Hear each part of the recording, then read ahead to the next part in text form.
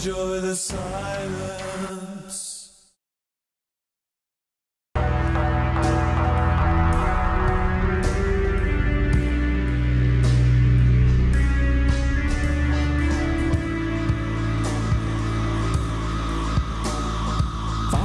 Sports.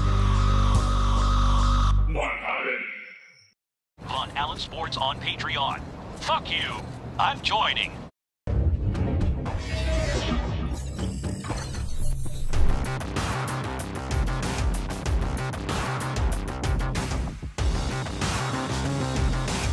Von Allen Sports. If you're not watching Von Allen Sports, fuck you. This is the man with the most badass name in sports, the Pharaoh, the Egyptian god himself, Amon-Ra St. Brown. And on behalf of my man Von Allen, we want to thank you for your support. Let's fucking go.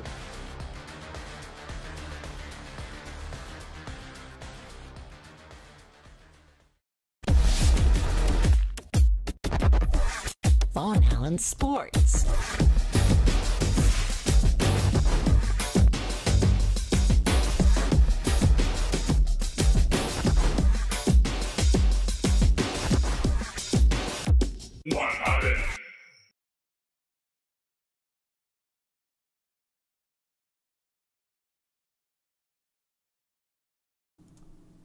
What is up, guys? How are you guys doing? First time on Thursday night in a long time. I know it's been a while, but we have the playoffs coming up this weekend and a lot of news this week that we have to go over.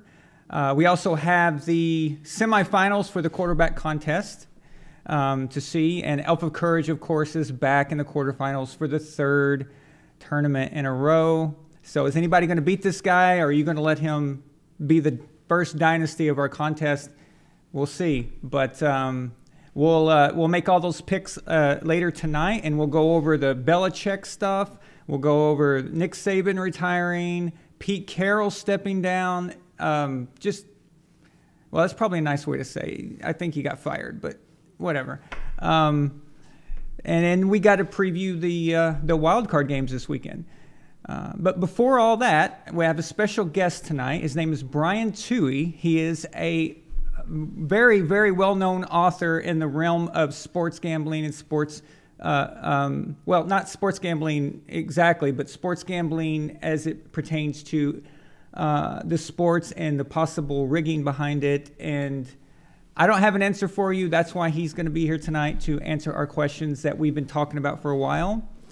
Of course, the very first thing I want to ask him after he tells us a little bit about himself is the grievances that I've had and I've spoken on this show the last couple of years or so. And so we'll get to that first. And then around, about 40 minutes into it or something like that, I'll start taking questions from you guys through Rumble Super Chat or Patreon. If you've already got a Patreon subscription, remember that you get a free Super Chat. You just send it through Patreon, and I'll get it, and I'll post it up here.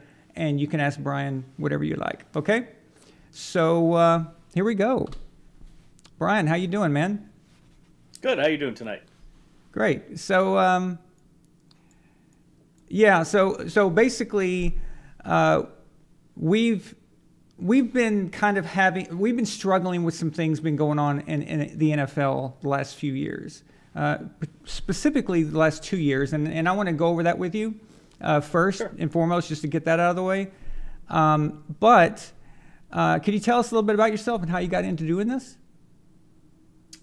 Well, essentially, I was always a sports fan. I grew up a sports fan in a sports-loving family. And I went to film school, actually, in Chicago, and tried to be a screenwriter. And after coming very close to making it as a screenwriter, but never actually succeeding, my wife said, why don't you write a book? And the first kind of book that popped into my head was, maybe I should do a book about sports conspiracies, because I've always heard about certain things that happened in the past in sports history, and it seemed like a subject that no one had ever really delved into. And so that's what I did. I went head first into it, and now I'm basically considered the king of sports conspiracy theories after what's been 14 years now since my first book came out. I got that book back then, and that's how I knew who you were here. The website that you had, the fixesin.net, which I have up here on the center, guys, for you guys to go to after the show, and you can also follow him on X there. I used to follow your website where you would go each week. So you'd say week 14 of the 2016 season or whatever year it was. And you would say, you would do a recap and show what happened and why it happened. And then you'd make a prediction for the next week.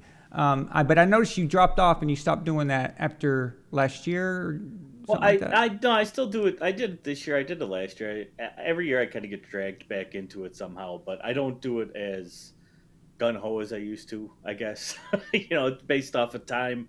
And I've been running my website since about 2006. I think the website started 3 or 4 years before the first book came out. And after, almost 15, 20 years of doing this, you can only say and write the same thing so often and in so many ways before you kind of like, if people don't get the message by now, what else can I say? Here it is. It's in, these 4 books I have that are based on sports. It's on my website. There's not much else I can say about this idea about sports, the NFL, the NBA, and all these other leagues manipulating their own games and games being rigged. There's, so after a while, you kind of get tired of it, I guess.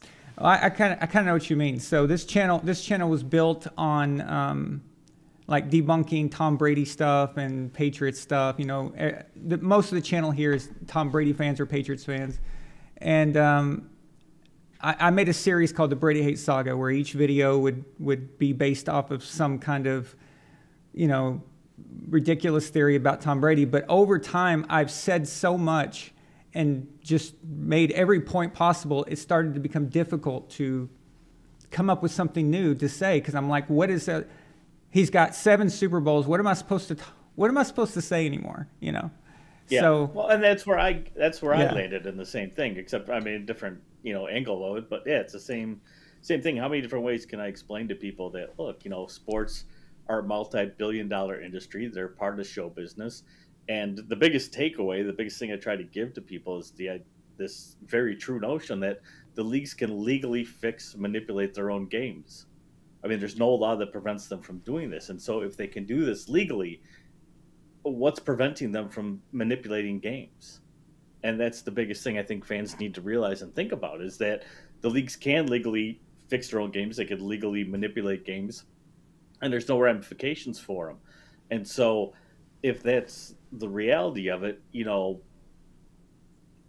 I guess what it comes down to is you start thinking about, if I talk about corruption in government, or I talk about corruption in big business, or I talk about corruption, in religion or anywhere else, people have no problem. But when you start talking about corruption and manipulation in sports, it really seems to affect them, because I think so many people think of sports as pure and it's such an escape for them that they don't want to think about the reality. They don't want to think about this is a multi-billion-dollar industry, that they do play the games for money. There's a lot of money involved and a lot of different businesses involved, from Nike to NBC to ESPN and Disney and all these other corporations, that there's a lot of money at stake, and you can't just let things happen randomly because there's too much at stake. Regarding being able to rig your own games, would that not fall under fraud? No. Believe it or not, it would not. So think about it this way. You talked about Tom Brady a lot, apparently. So I remember the whole Spygate incident, right, with the Patriots and everything. Yeah. There was a New York Jets fan who sued the Patriots and the NFL over Spygate. And he was basically suing for 10 years worth of damages because he was a New York Jets ticket holder. And he basically said, every time my team played the Patriots, we were robbed because they were cheating. They were videotaping signs. They were cheating, winning games, et cetera, et cetera. So this case went all the way up to the Third Circuit Court of Appeals. Right. And that's where it got dismissed. And the judges wrote in the ruling that if you buy a ticket to see an NFL game, all the NFL has to do is put on a football game. As long as they don't put on a basketball game, as long as they or hockey game or boxing match or whatever, as long as the NFL puts on some semblance of a football game, they fulfilled their obligations to the ticket buyer. So it doesn't mean certain rules have to be applied. It doesn't mean certain players have to be playing. It doesn't mean the game can't be outright fixed. As long as they play a football game, they've met their obligation. So there's not even fraud involved. So I mean, if that's the most that protection a ticket buyer has in an NFL game, what does anybody sitting at home have? They have a lot less because they're actually not even spending money to do this. So there is no fraud actually even being committed. Even though I know a lot of people argue, well, if this was going on, if games are being fixed, well, then you couldn't bet on it because then you could sue them, blah, blah, blah. It's still not the case either because people can bet on professional wrestling in certain areas. In Europe, you can bet on professional wrestling.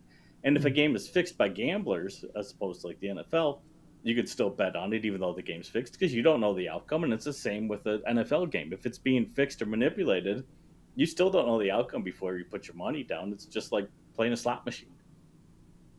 That particular case you're talking about with the Jets fan, that one's always, Yep.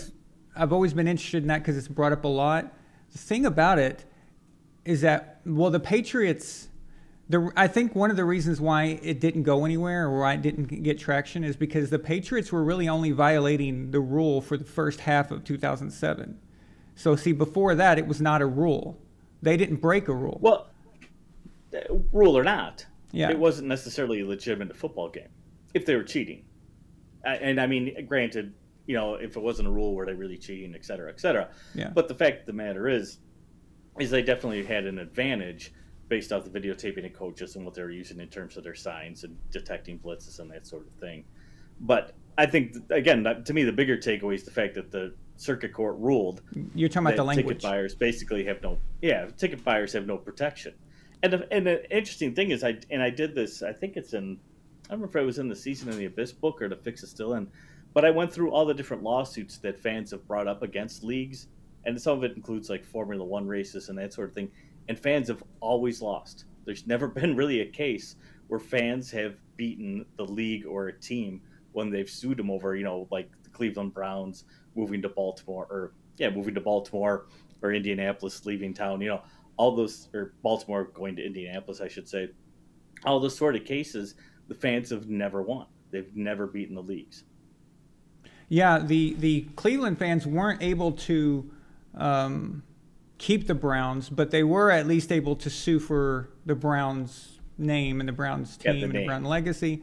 I wish the Houston people did that for the Oilers, because when I was a kid, my favorite team was the Oilers.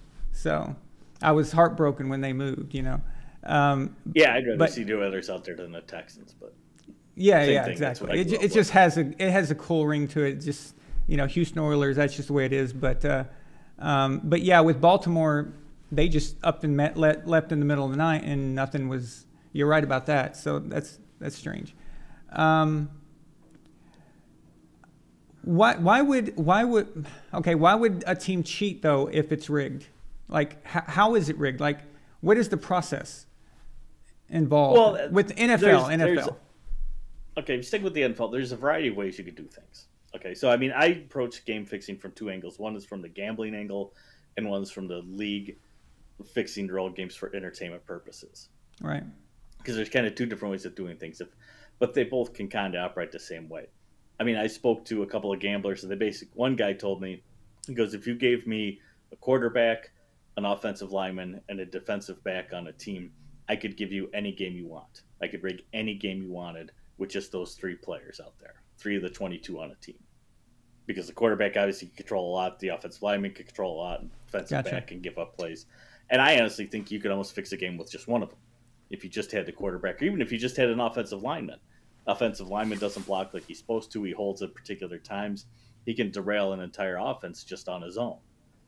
So I got it. That's one way of doing it is you get players on it. But I think the main way the NFL manipulates its games today is through officiating. Because so many calls are subjective and so many calls are, applied willy-nilly that I think it's very easy for the league to say, hey, look, even if they don't want necessarily the Patriots to beat the Jets this week, if they just want to keep a game close into the fourth quarter so people keep watching all the way until the end, a few calls here or there, a few holding calls, a defensive pass interference here, and that can totally change the outcome of a game. It can turn on a dime just based off of one call. A team's rolling on a long extended drive, and all of a sudden they get a holding call against them. Well, now they're back. They were first and 10, now they're first and 20. That changes the game plan. It changes what plays get called. instead of maybe scoring a touchdown, now they're trying to field goal. If they miss a field goal, now they come away with no points, all based off of that one flag. And I think that's the way the NFL does it because, there's been plenty of egregiously bad calls in the NFL, especially in the past 10 years.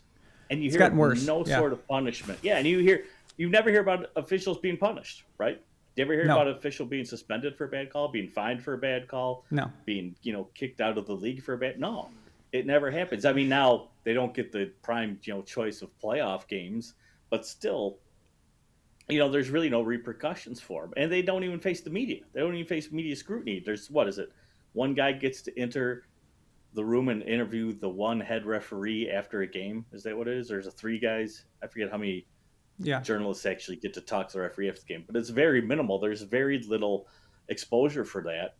And the NFL protects them, defends them in many ways. But the journalists aren't going to do anything about it. Open. Yeah. No.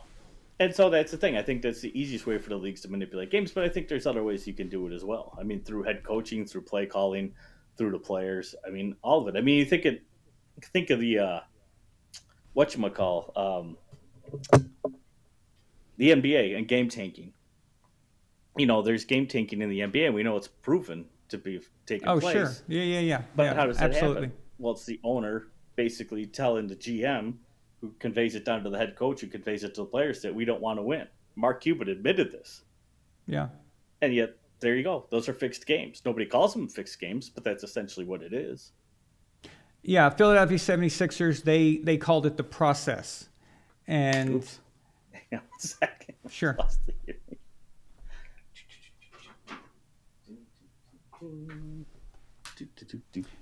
Yeah, I can see everything right here. Hold on. Okay. My headphones just died. No worries. No worries at all. No worries at all. Just let me know when you're back. Can't find my other ones. Okay, guys. I'll talk to you guys while he's stepping out for a second. So I think what I'm going to ask him next is about the refs, because the refs is what I'm interested in, right? I don't really believe that the players get too involved, not with the kind of money that they're making right now. I think that the refs, but who are the refs serving? Are they serving themselves? Or are they serving, an owner or whatever? And I think that's what we need to ask him. Okay, you back, bud? Yeah, sorry about that. I thought I had those things charged at all. up. Apparently they were not. No problem at all. All right. Okay, so when I said that the last couple of years, not just me, but people, that are subscribed here have had some concerns. It really all started with the Rams. So I live here in LA, so we have a lot of people that we know that either work around the Inglewood, the SoFi, stadium, do certain business dealings with them, and some political connections. Okay, and based off the information that we were getting, I was very suspicious of the Rams before the season started. So I was going here on my show for 2022. Now, nobody really thought much of the Rams, overtaking like the Chiefs or even the Buccaneers, something like that. Yeah. But I was very suspicious of them. And then before the Super Bowl, I called my shot. I said the Bengals are going to win the Super Bowl until the very end. And then there's going to be a holding call that's going to give it to the Rams, and that's going to put it away. That's exactly what happened. Precisely what happened. My friend looked at me and goes, "How did you do that? How did you know?" I said, "I've been preaching this on the show every week. It's set up for the Rams because the stadium, the situation with the stadium is what we know is that even the governor, Gavin Newsom, was involved with this. All of the shopping and all of the real estate that was built around it, all of it is connected to SoFi, but it was connected to getting that Super Bowl here. At the same time, Stan Kroenke, who owns the Rams, was in deep shit with the league and with the city of St. Louis. And he needed to get out of that somehow because he had to take the fine on himself because he lied to the NFL, because actually the Raiders were supposed to come here. But he lied and said that he had a deal with St. Louis, and he didn't. But anyway, the point is that I had prior information, good information that told me that they were going to win the Super Bowl, and they did, just like that. And now look, this year, and let's see, that was 2021. They won the Super Bowl, right? I said 2022, but last year they sucked. So, yeah, last year they sucked, and then this year they barely got in. You know, they're like, you know. So do you know anything about that? Do you know anything? Yeah. Well, I agree with you because I think like suspicion with the Rams for me were raised right away when they made the Matthew Stafford trade. Because all of a sudden the whole media was like, oh, you know, they got this Hall of Fame quarterback in Matthew Stafford now on the Rams. I was like, wait, he was never a Hall of Fame quarterback when he was on the Lions. No. Nobody ever referred to him as that. Never. Nobody referred to him as, like, oh, he's a great quarterback. No, Yeah. I mean, he was just Matt Stafford. He's good. You know, he's got a strong arm. But, I mean, just the way the media presented that trade was like, wait a second, there's something weird. And like you said, then you go on to the business dealings with the Rams, how they left St. Louis, everything that was tied in together. To me, I agree with you. It seemed like it was telegraphed from the beginning of the season that the whole, and I think I even wrote it on my website, the way you were broadcasting on your show, is that it was telegraphed almost from the beginning that the Rams were a real thing and that they were going somewhere. And like you said, too, that Super Bowl, the way that ended, it was like there was no penalties in that whole game. And then like I talk about the way the NFL can manipulate games, then at the end, all of a sudden, flag, flag, flag. It was almost like they just pushed the Rams into the end zone to get that game-winning score. So after that Rams Super Bowl, my post-game show was, I remember it so well. My post-game show was devastating because I knew something was wrong. I knew it. And I couldn't ignore it anymore. You know how you like know something's wrong and you let it, you kind of just hope that it just goes away. And I remember doing that show. I was just so deflated by that. I didn't care who won. I don't like the Bengals either. I don't give a flying crap if the Bengals win and the Rams win, whatever. You know, I'm in LA, so the Rams win, hey, whatever. You know, I just knew what happened. But it's how it happened. Yeah. And how it happened. Exactly. Yeah. It's how it happened. The very next season, they did the same shit for the Chiefs. Against the Bengals, first of all, in the AFC Championship game, and then against Philadelphia. That Super Bowl last February, that whole game, they did not call anything, any ticky-tack fouls, no holding, offensive holding calls, or anything like that. Not even close until the very end when Mahomes needed that field goal to kick, and that put the game away. So Philadelphia couldn't touch the football anymore. And unfortunately, I have to say that I called that one too. And that's 2 years in a row now. That's 2 Super Bowls in a row that the referees decided. So I'm going to ask you this. Yeah. I know from your book that you investigated a lot of details about the FBI. Like you did your research, you did your stuff, right? What would it fix the NFL? Would it not? Okay, it wouldn't fix completely, but would it? What kind of positive would it be if we had an athletic commission that ran the referees? Each state where there's an NFL team has a state athletic commission, kind of like boxing and UFC. Would that improve the situation from what you know of? No. To be honest. I mean, it's probably a good suggestion. But, I mean, here's the thing is, again, you're dealing with a multi-billion-dollar sport, right? Yeah. I mean, the NFL's worth what? I mean, in revenue, they make $10, $11 billion a year now or something like that. Yeah. I don't even know where it's at. But with that kind of money, there's going to be someone's hand in the cookie jar regardless. I mean, you think about, like you mentioned, with having a boxing commission or a fight commission to, you know, for UFC fights and that sort of thing. Boxing matches and UFC fights are fixed all the time. All the time. So having those commissions doesn't prevent it from happening. Having a horse racing commission doesn't stop horse races from being fixed. They're fixed all the time. But aren't those fights though? Sorry, go ahead. Sorry. Go ahead. I was just going to say the fights, UFC and stuff, aren't they usually fixed through the fighters themselves and not the referees? True. But even so, it doesn't mean, you know, even if you have an outside independent commission sending its officials to NFL games, that doesn't mean that the NFL won't control the, you know, commission. Well, see, that's what I'm saying. Sort of thing, and I mean that's right. Okay. Yeah, I mean you might be right, but okay, because here my thinking process was this: the NFL does not allow us to scrutinize them, like you were saying. we're not allowed to interview them. See, I know in the UFC, I don't know if you follow UFC much, but Dana White, the guy who runs UFC, they allow the fighters and everybody's allowed to criticize the ref and like put a microscope on a stupid ref who didn't do his job. And most of those refs don't like the heat. It's too much smoke for them, so they always try to do a good job. If we could just interview these reporters, have the reporters interview the refs, and we can talk to them or see who they are, and they have to actually be under a microscope when they do stupid shit like that.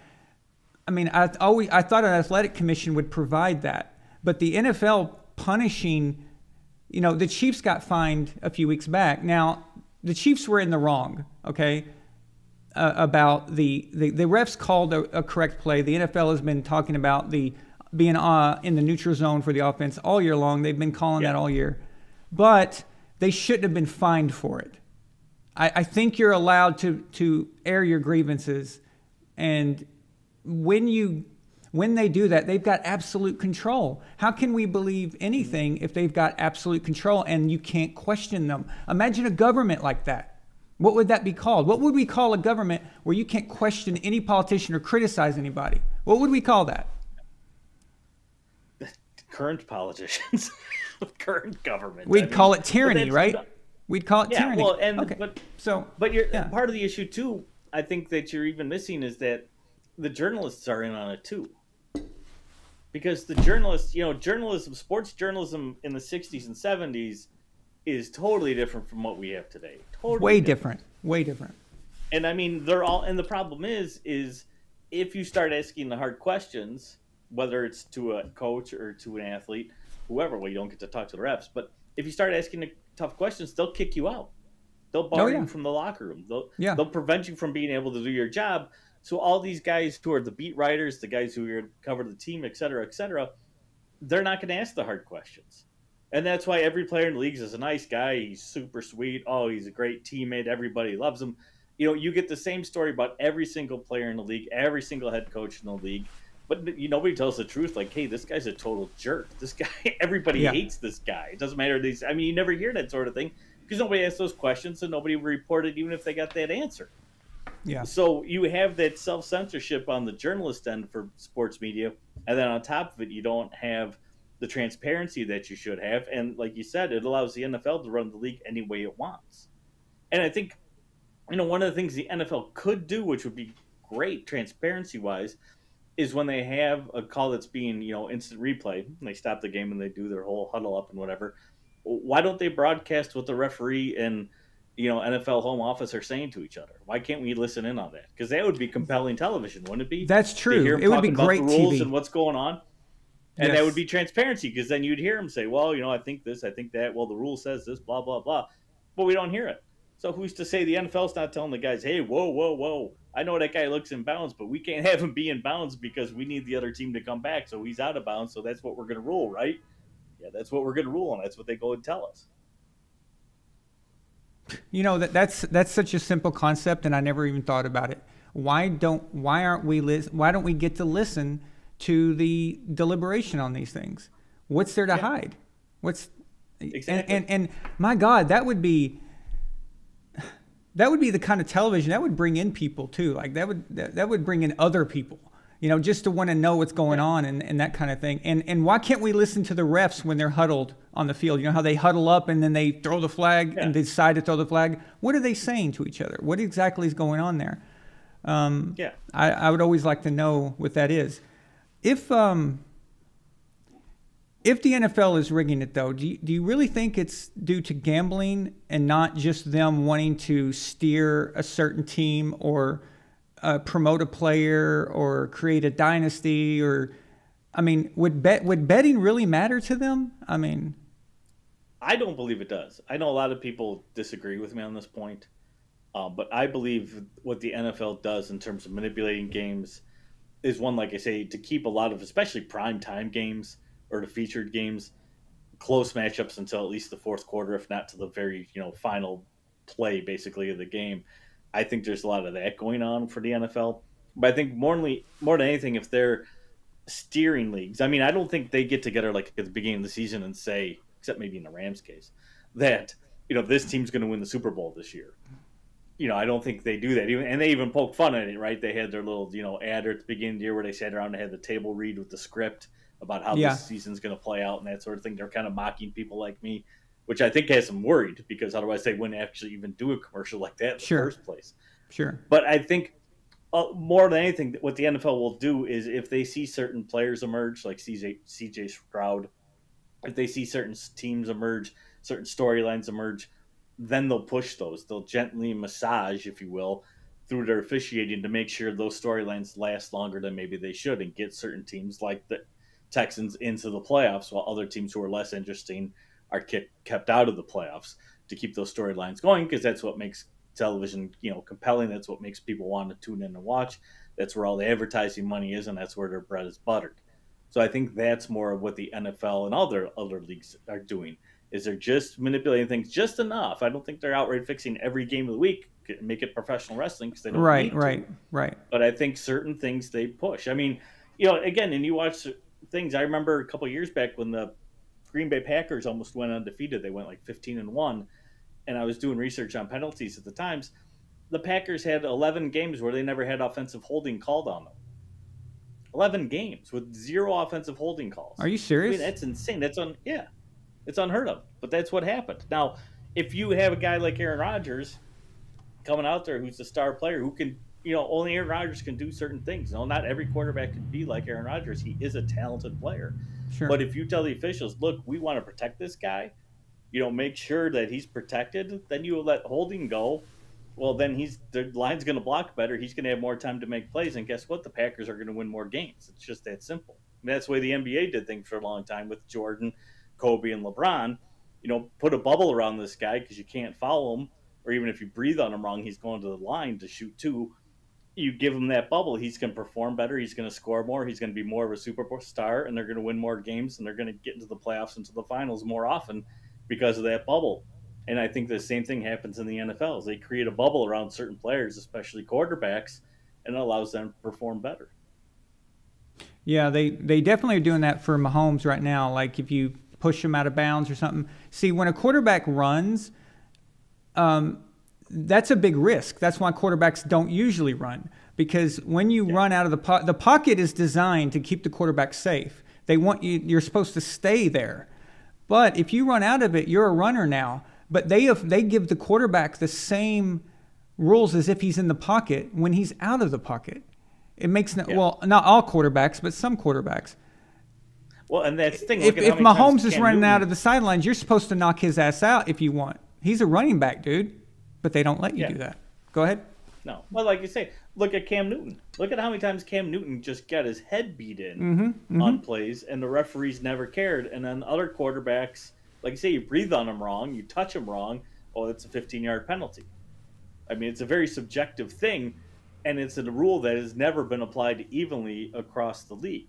It only seems to be applied at certain times and with certain quarterbacks, and it's usually those star quarterbacks, those guys like Mahomes, who kind of always got the benefit of the doubt, and they always give them that extra 15 yards and protected them more than other quarterbacks. Yeah, that's interesting. It seems like historically, the bigger quarterbacks, the guys who are harder to sack, they tend to let more go on against them. It's like they let Ben Roethlisberger get lit up all the time, But if it was Tom or Peyton or Drew, you're not as able to hit them because everyone knows Ben. It takes a lot to knock Ben down. Cam was the same way too big to knock down. I mean, Cam is as big as a linebacker and bigger in some cases. And then you had Gronkowski. So with Rob Gronkowski, you could ride him literally like a horse. You could just be on top. Might as well just start riding him like a bull, and no flag. But other tight ends, you touch them and then they throw a flag, because Gronk was impossible to knock over. What that tells me is that they are making exceptions based on what people say, and that right there is a form of rigging, in my opinion. I mean, I would agree. Gronk should not be any different. He's a man. They're all men out there. I don't give a shit how big and strong Gronk is or how big Roethlisberger is or Cam Newton. They're all dudes out there, and the rules apply the same, is my opinion. But that is a form of Yeah. Yeah. Well, I mean, and how many times have you watched a game where you even hear the announcer, whoever the broadcaster is, say, "Boy, they're really letting them play out there." Yeah. Yeah. Well, Yeah. what Yeah. does that mean? What does that It mean? Yeah. means they're not enforcing the rules, right? So if they're not enforcing the rules, referees aren't doing their job.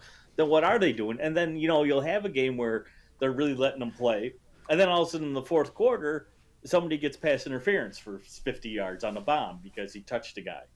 And then it's like, well, all of a sudden now they're enforcing the rules. It's amazing how this penalty was let go. Pass interference was let go for 3 quarters, but now late in the fourth quarter, pass interference matters.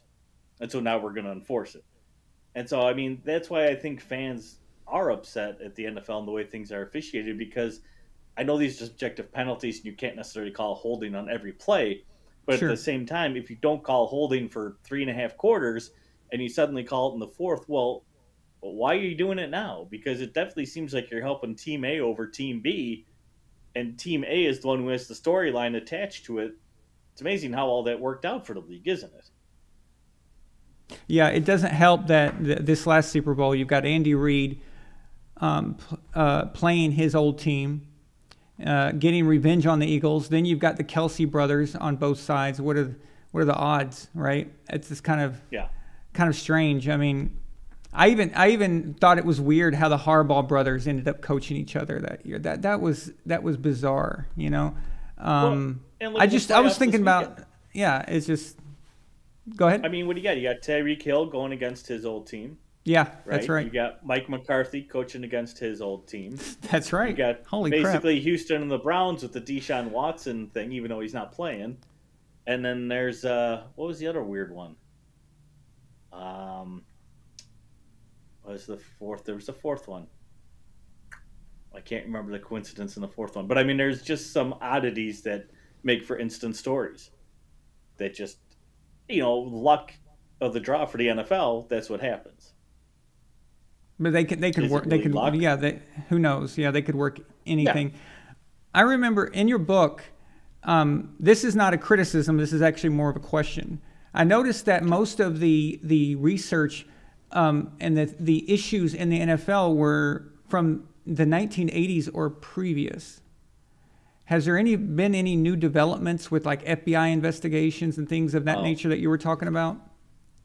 Well, with the FBI stuff, no. Okay. Because the FBI information was... well, here's the story on that.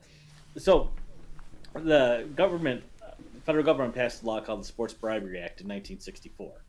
And that came out of basically all the game fixing that was going on in college basketball at the time. Because it was destroying college basketball because so many games were being fixed. So they passed this law that says, and it's really simple, it's like 4 sentences long, and it basically says you cannot bribe an athlete, a coach, or a referee to alter the outcome of a game. But the key word there is bribe. So like in the case when we're talking like with the NFL, and if the NFL's telling its referees, hey, we want you to officiate this game in that way, they're not bribing anybody, which is why they're not breaking any laws when they do manipulate games in this fashion. It's not a bribe. But anyway, so they passed this law in 1964. Now, because it was a federal law, it basically became the FBI's jurisdiction. So the FBI knew nothing about sports gambling or sports really at the time, because it's actually evident in the files. And so they started building up a network of informants, of bookies, and that sort of thing to start investigating and looking for this new crime of sports bribery. And they found all kind of evidence. They found evidence in the NBA, college basketball, college football, boxing, the NFL, Major League Baseball, all these leagues that say we've never had a game fixed. The FBI found all kind of evidence from all different sports that games have been fixed all over the place. The problem was for the FBI is they couldn't get enough evidence to get an arrest, lead to conviction, and that sort of thing. So the FBI, though they were trying, and they would get very credible information from very credible people, they couldn't get anybody arrested because they couldn't get things like wiretaps and stuff that they needed. Right. So after a period of about 20 years or so, as the war on drugs became a big thing in the 1980s, the FBI quit. They stopped looking for this stuff. They don't even actively now look for this stuff. Nobody looks for this stuff. Why? Especially on the gambling end of things. Because nobody cares. I mean, the FBI, like I say, the FBI will investigate it if it literally falls into their lap. So like the Tim Donaghy thing, when that blew up in the NBA, the only reason that blew up was partially because of the FBI, because the FBI was wiretapping somebody. I think it was a Gambino crime family who just happened to say, "Oh, by the way, we have an NBA ref in our back pocket right now." That's how they connected to him? Yeah. That's how it started. It was an accident. That's how it blew up. Yeah, a pure accident, 100%. Otherwise, he'd Jesus still be in the league Christ. right now. That means that yes, he would have been rigging games for 20 years. Yeah. Right now, he'd still. I didn't even know that. I thought that there was an investigation because of people were suspicious because of the L.A. Sacramento, Western Conference Finals. No. I didn't know that, man. Seriously, I thought that was a scheme that they caught on to. I didn't know that was an accident. That's not good. Pure accident. No. So like I said, the FBI doesn't look for this stuff. In fact, the stuff that has come up, I mean, like Boston College way back in the 80s, I was at University of Toledo, University of San Diego, all that literally fell into the FBI's lap on accident. They were doing other investigations and happened to stumble into this thing. But they literally, right now, do no active investigation looking for this stuff. They don't care. So the FBI doesn't care. We know journalists don't care because they're not doing any investigative reporting, especially guys from ESPN and these other networks that literally fund the NBA and the NFL and give them, carte blanche to do anything. The leagues don't want to investigate this stuff. I mean, you had enough with, was it Calvin Ridley, the guy Williams from the Lions and some of these other guys who were busted gambling. How much investigation did the NFL really do on that? None. Not really. Again, that fell into their laps. But they don't want to be busting guys left and right for gambling because that's going to affect the integrity and the appearance of the league. Sure. And, so if the media is not looking for it, the league's not looking for it, the FBI's not looking for it, who's looking for it? Well, like you're saying earlier. Nobody's going to find it. Exactly. Right? That's true. I mean, like you're saying earlier, the journalists don't do their jobs. It's funnily enough, I've been complaining about this on this show for a few years, but not in relation to this topic, more in just me just complaining in general. But I've been complaining about the journalists in New England never questioning Belichick over anything. They're afraid of him. They were like afraid of him. They wouldn't after the Super Bowl 52 when he benched Malcolm Butler. I'm sorry, but as fans, they have a right to know. Why the hell did you do that? Why did you do that? Like even though the Eagles were destroying you, the journalists didn't even keep pushing for an answer. They just let him win. I don't think they've ever really said why he did that. Nope. Right? I mean, he was their number one guy, and day of the game, no, he's not playing. He was dressed too, wasn't he? Fully dressed. He was there, and I am not one of those people that's saying, "Oh, we would have won had Malcolm been in there." I don't know that, okay? But I do know that the guys that were in were getting smoked, and you put in Malcolm Butler in the second half. He's fresh. He's in there. Who knows what happens, right?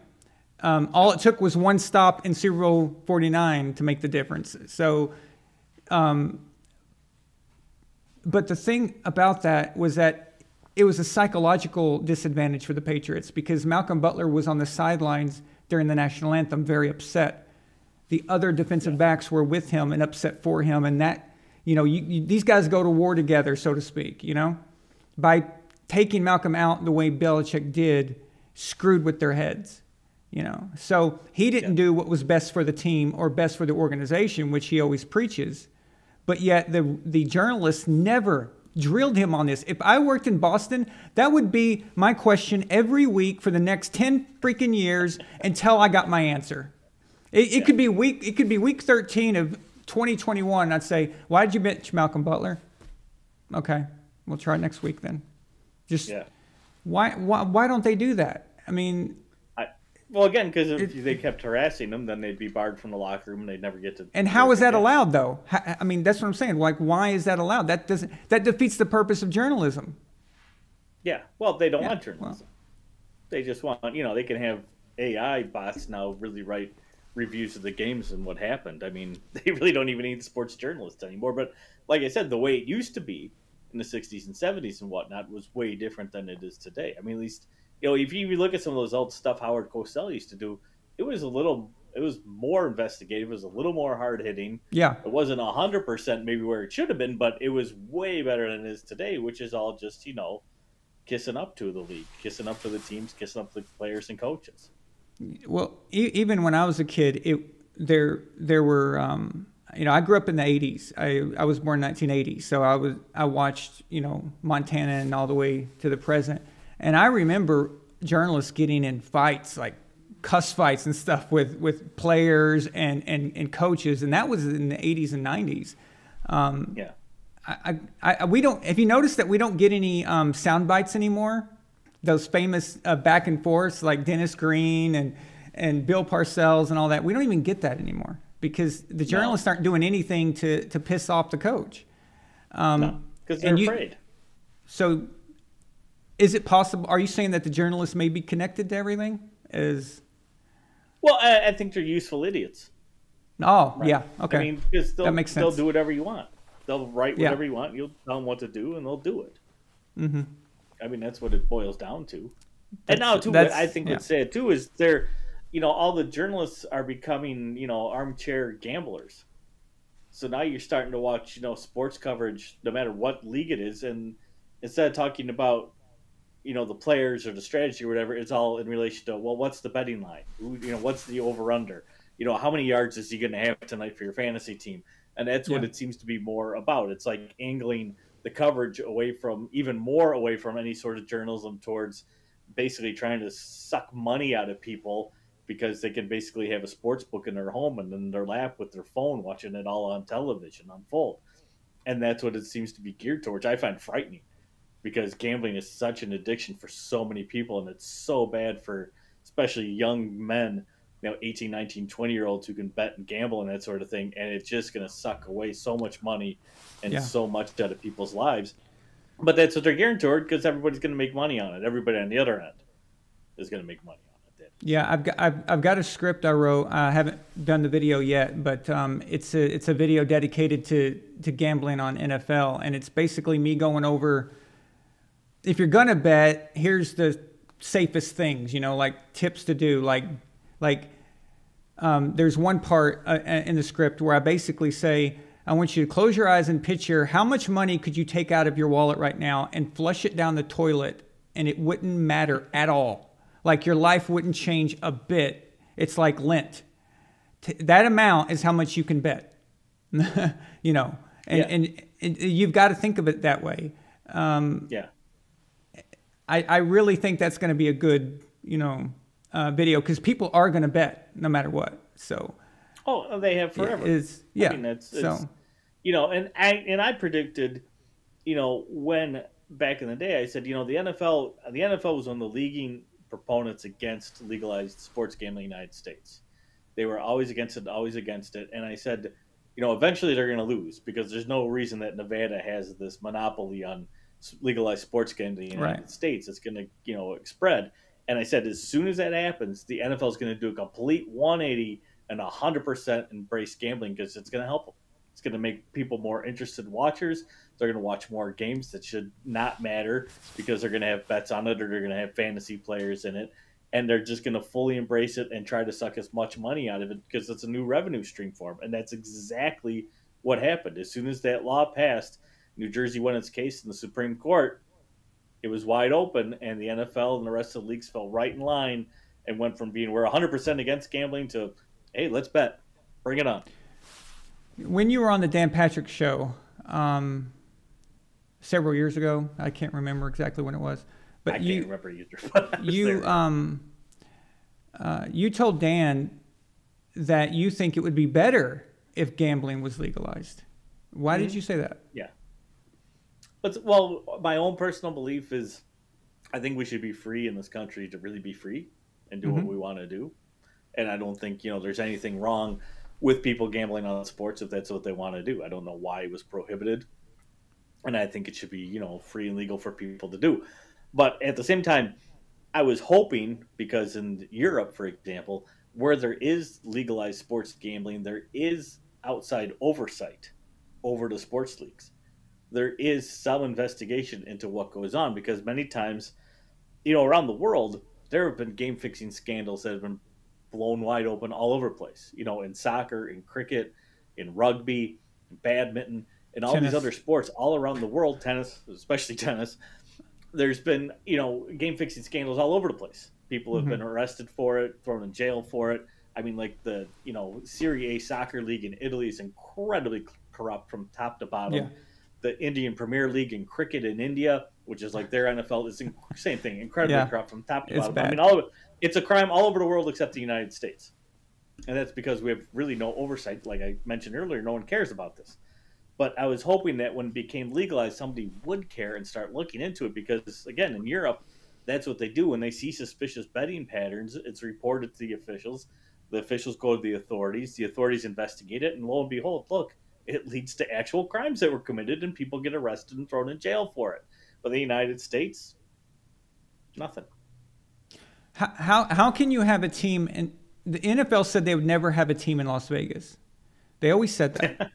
And they moved the Raiders to Vegas. How do you have a team in Las Vegas, and at the same time your refs are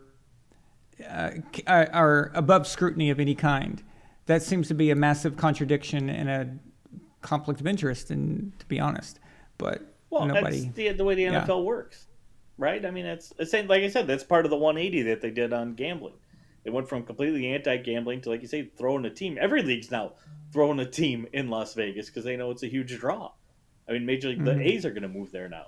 In Major League Baseball, everybody's going to Oakland A's, all the major sports. Yeah, all four major teams, all four major sports will have a team in Vegas soon enough. I'm sure. I mean, the NBA's not there yet, but they will.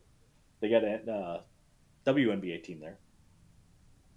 Yeah, that's ridiculous. I was going to ask you about in 1963, President Kennedy signed some kind of document for the NFL, some kind of antitrust document. Are you familiar with that? That gave them. You're going to ask me questions about it? No.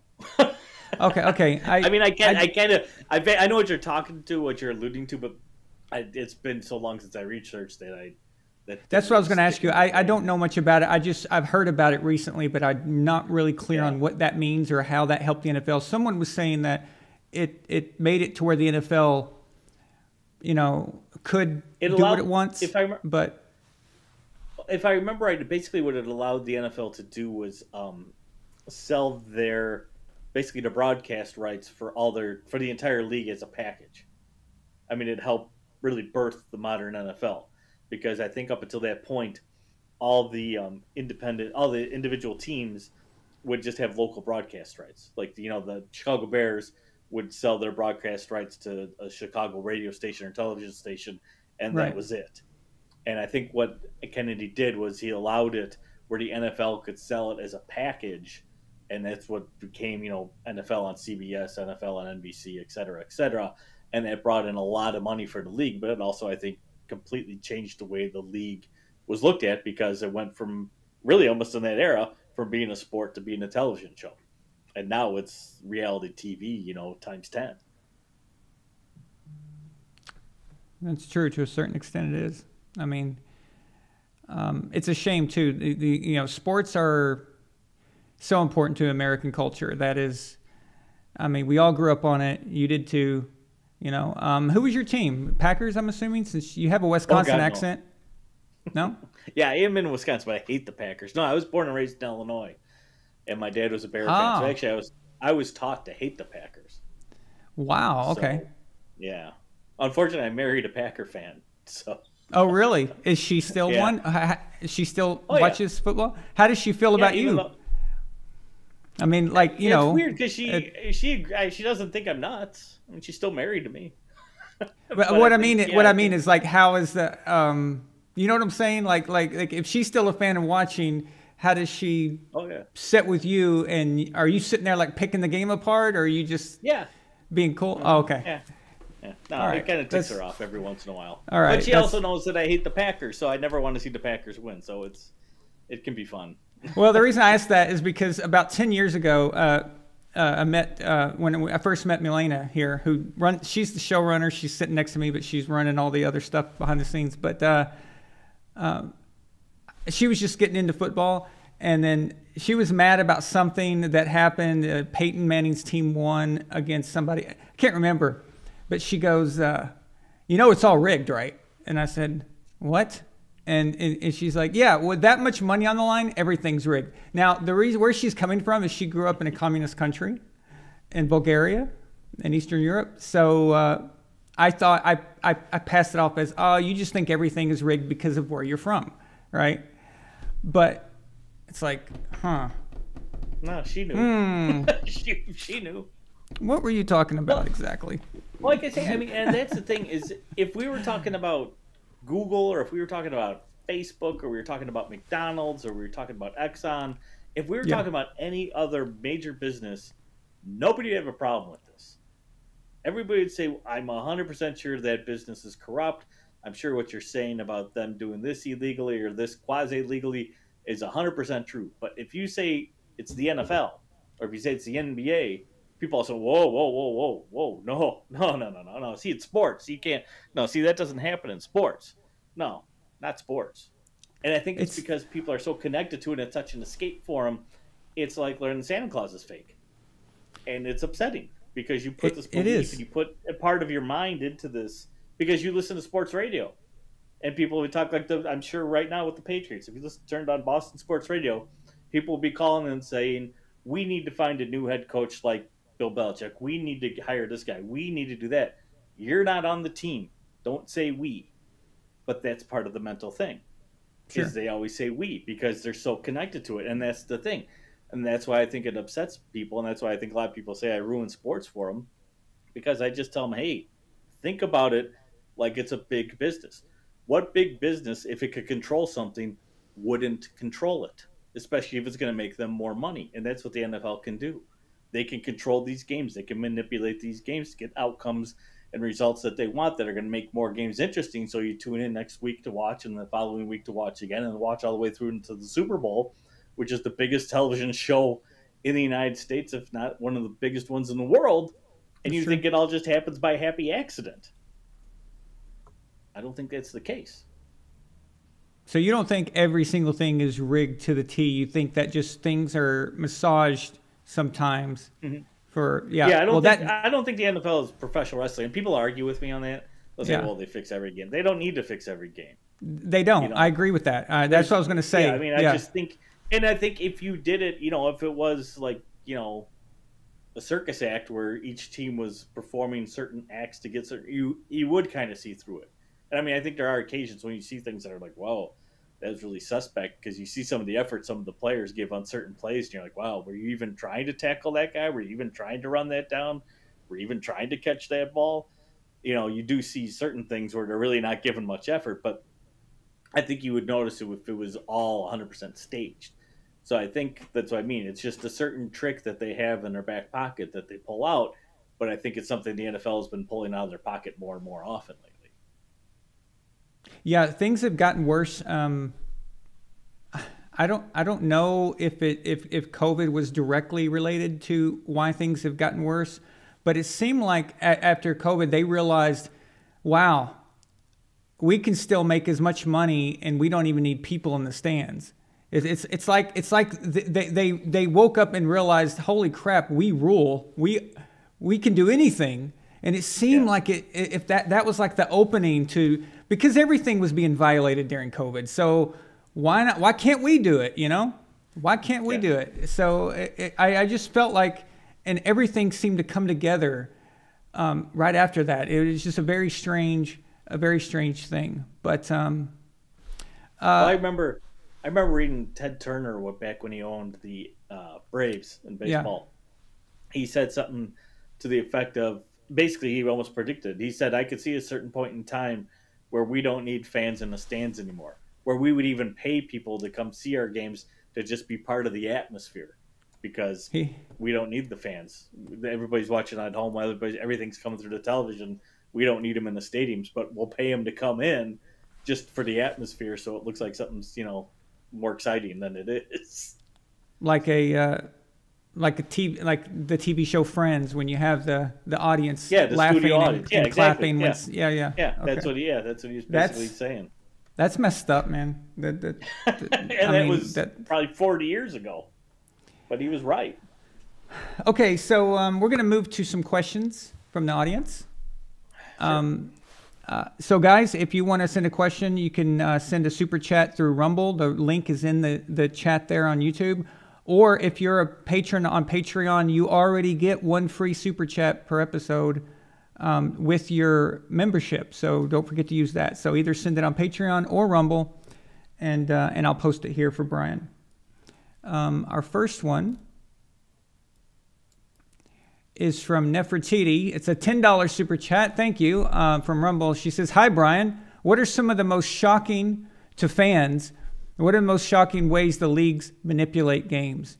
Curious as someone who has not read your books." Well, I think, and I can't prove it, so let's start there. But I think what's very possible, which a lot of people wouldn't consider, is the drug testing policies in all these major sports. Because the idea is that the leagues are randomly testing athletes to make sure that the games are clean. Mm-hmm. I don't think the owners care one bit whether the games are clean or not. I think the Barry Bonds thing back in the day made them sort of care, just because, and Major League Baseball fans got so bent out of shape when the home run records got broken by a guy who was obviously using steroids, and nobody seemed to really report on it then. But I think what's very possible is you could have a player test positive for some sort of drug, whether it's a performance-enhancing drug or some sort of street drug like cocaine or heroin or whatever. And what that happens is the league determines, when the tests take place, who collects the samples, what drugs are tested for, and then the leagues get all the results. Now, the leagues don't have to make anything public, but I think what they could very well do is they could find a player who's on performance-enhancing drugs or someone who's on cocaine or what have you, and they can approach them and say, "Hey, look, we got this, positive drug test in our hand. Do you want us to make this public? Do you want us to suspend you for 4 games? Or do you want to play ball for us? So how about next week you don't do so well in your game and we make this positive test disappear, and then we're all good." And I think that's very likely that it happens, because it's amazing. I remember being told back in the day, probably 5-6 years ago, by actually an NFL reporter, oddly enough. He said that HGH was used widely by probably 70 to 80% of NFL players, but that wasn't being tested for yet. Yeah. As soon as it was tested for, amazingly, no one ever got busted for it. Isn't that remarkable? Yeah. Drug that's being widely used, suddenly it gets, on the banned list, and suddenly nobody's using it. But maybe they were using it. And maybe, like I say, the NFL used that to manipulate guys into doing things they may not have done. Just simple blackmail. Or quid pro quo, whichever way you want to look at it. That's true. So I had the privilege to hang around the Arizona Cardinals for a little bit during their training camp about 15 years ago. And come on, some of these guys were on stuff. It was so obvious, but it's just like everyone was doing it. I mean, even the kicker. I mean, because that's what I was there for, is for kicking. So the kicker they had, Neil Rackers, he was doing something. I just knew, and it was just something that nobody seemed to care about. It was obvious, but yeah, you're right. All of a sudden, when they started testing for it, it just went out the window. But what about Peyton Manning getting HGH sent to his wife's name? Yeah. And saying that was for having kids. I looked that up. The twins that he had, their conception does not line up with his story. Now, I just want to know how he got away with that, and why nobody looked into this. This just was weird. I mean, well, once again, the journalists didn't do their job. Yeah. Because everybody should know he was just coming off that neck surgery that basically should have probably ended his career. Mm-hmm. And now HGH is showing up at his house, and he's back in the NFL, and he wins the Super Bowl. And nobody connected the dots to all of that? Really? I mean, come on. I mean, an average person can connect the dots on that sort of thing. But and then, so here's the thing, too. You even think about it that way. If the NFL let all that go, which I'm sure they did, and said we'd rather have Peyton Manning in the league. We don't care about the HGH and the testing. Sure. In a way, that's another way of manipulating and rigging games. Is here's a guy who should be out of the league, and instead he's in the league, playing in the league, using drugs that he's not supposed to be allowed to use, and the NFL's turning a blind eye to it. Well, now again, you're affecting games, right? You're altering the way games are really being played. Oh yeah. Well, not just that. I think tanking for a draft pick. I think that should be so.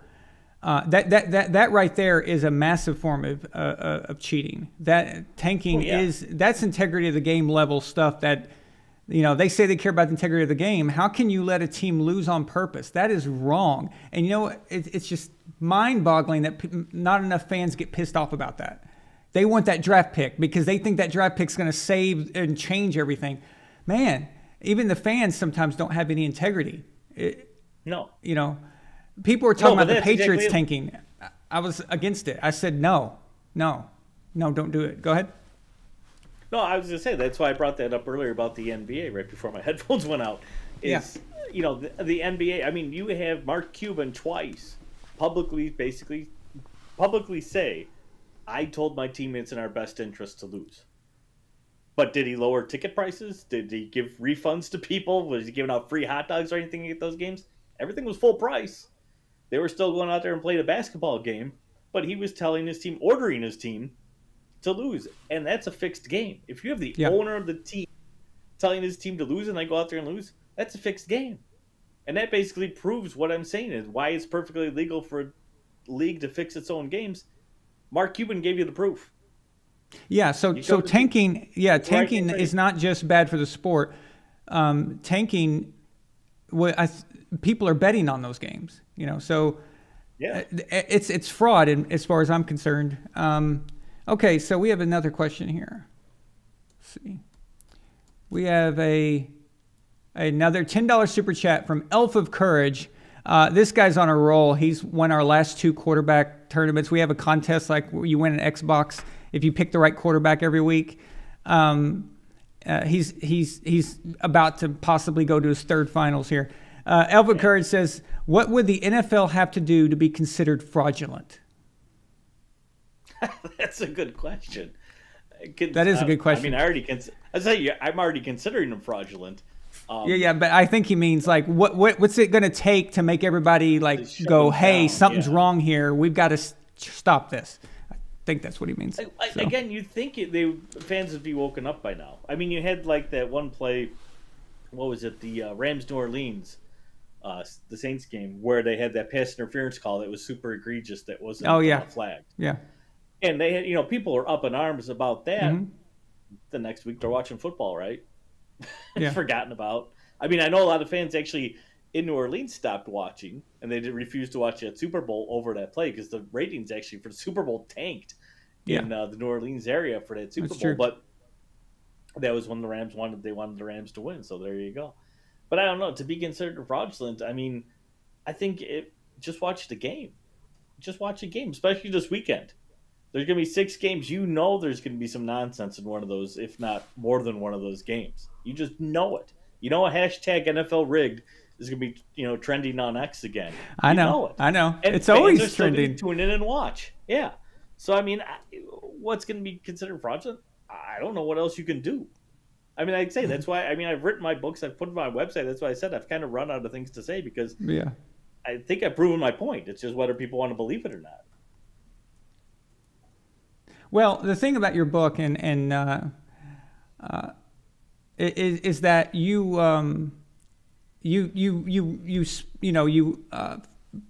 write down the facts. You show where you got it from. You did your research, so you're not just spouting like crazy shit. Well, and that's what kind of drives me a little nuts because I mean I know there's a lot of people on YouTube who do a lot of videos about sports being fixed and games being fixed.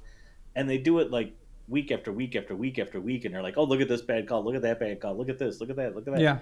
And so a lot of them steal stuff from me and don't give me credit for it, but a lot of them also they overdo it because, like I said, I don't think every game is fixed. I don't think this happens all the time. I mean, I think bad calls can just naturally occur, but it's when there's bad calls occurring and it's helping a certain team, that's helping a certain storyline.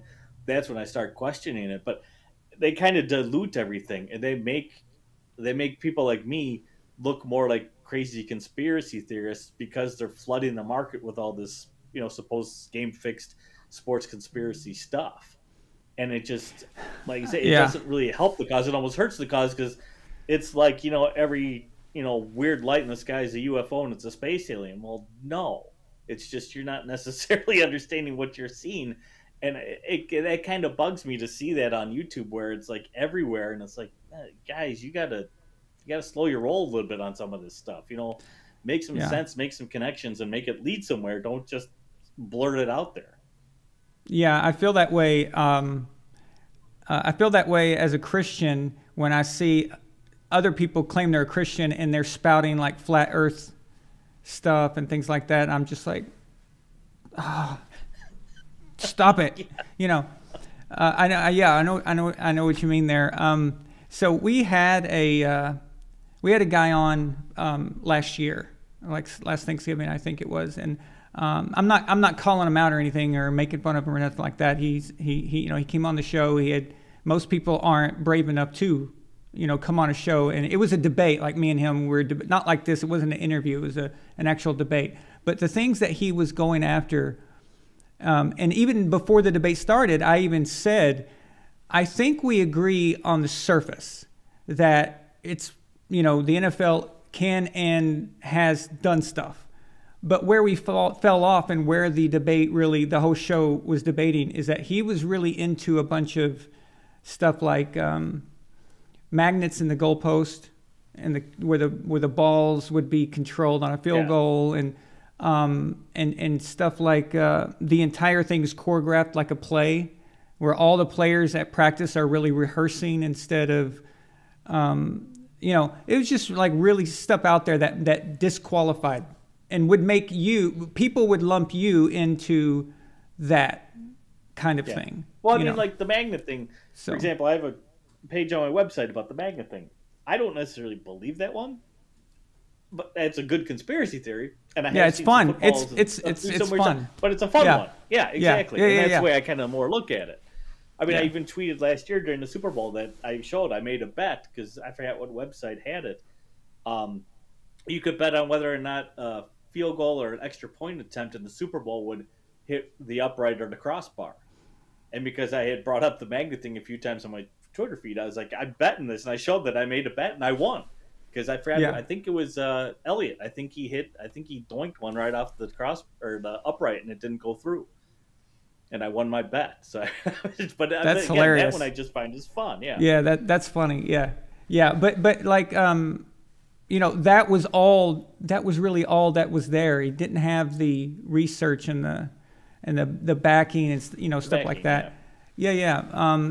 And so I know what you mean. Like it's hard to take one seriously when people are taking it the other way. And again, I'm not knocking them or anything like that. It's just, but I get it. I understand. So. Yeah, it's one thing to believe in a conspiracy theory, and it's one thing to repeat it, but it's also one of those things where you start if you believe like in the JFK assassination conspiracy theories, where you just start throwing out like wild accusations against whoever supposedly maybe killed JFK, and it's like, where are you getting this from? I mean, it's got to be, and that's why I try with my books and everything, to, like I say, connect all the dots and show you all the evidence and show you the references, where I get this from, where I got that from, and that sort of thing, to make it as believable and as interesting as I can, and back up at what I'm saying with all this evidence. And yeah, like you say, to see that stuff just get thrown out there randomly, it's just like, oh man, you're not helping my cause, you're making it worse. What was the one thing? Can you remember? Was it one thing that changed you from fan to Brian Tuohy, the author of the Fixes In, type books? Like, what was that?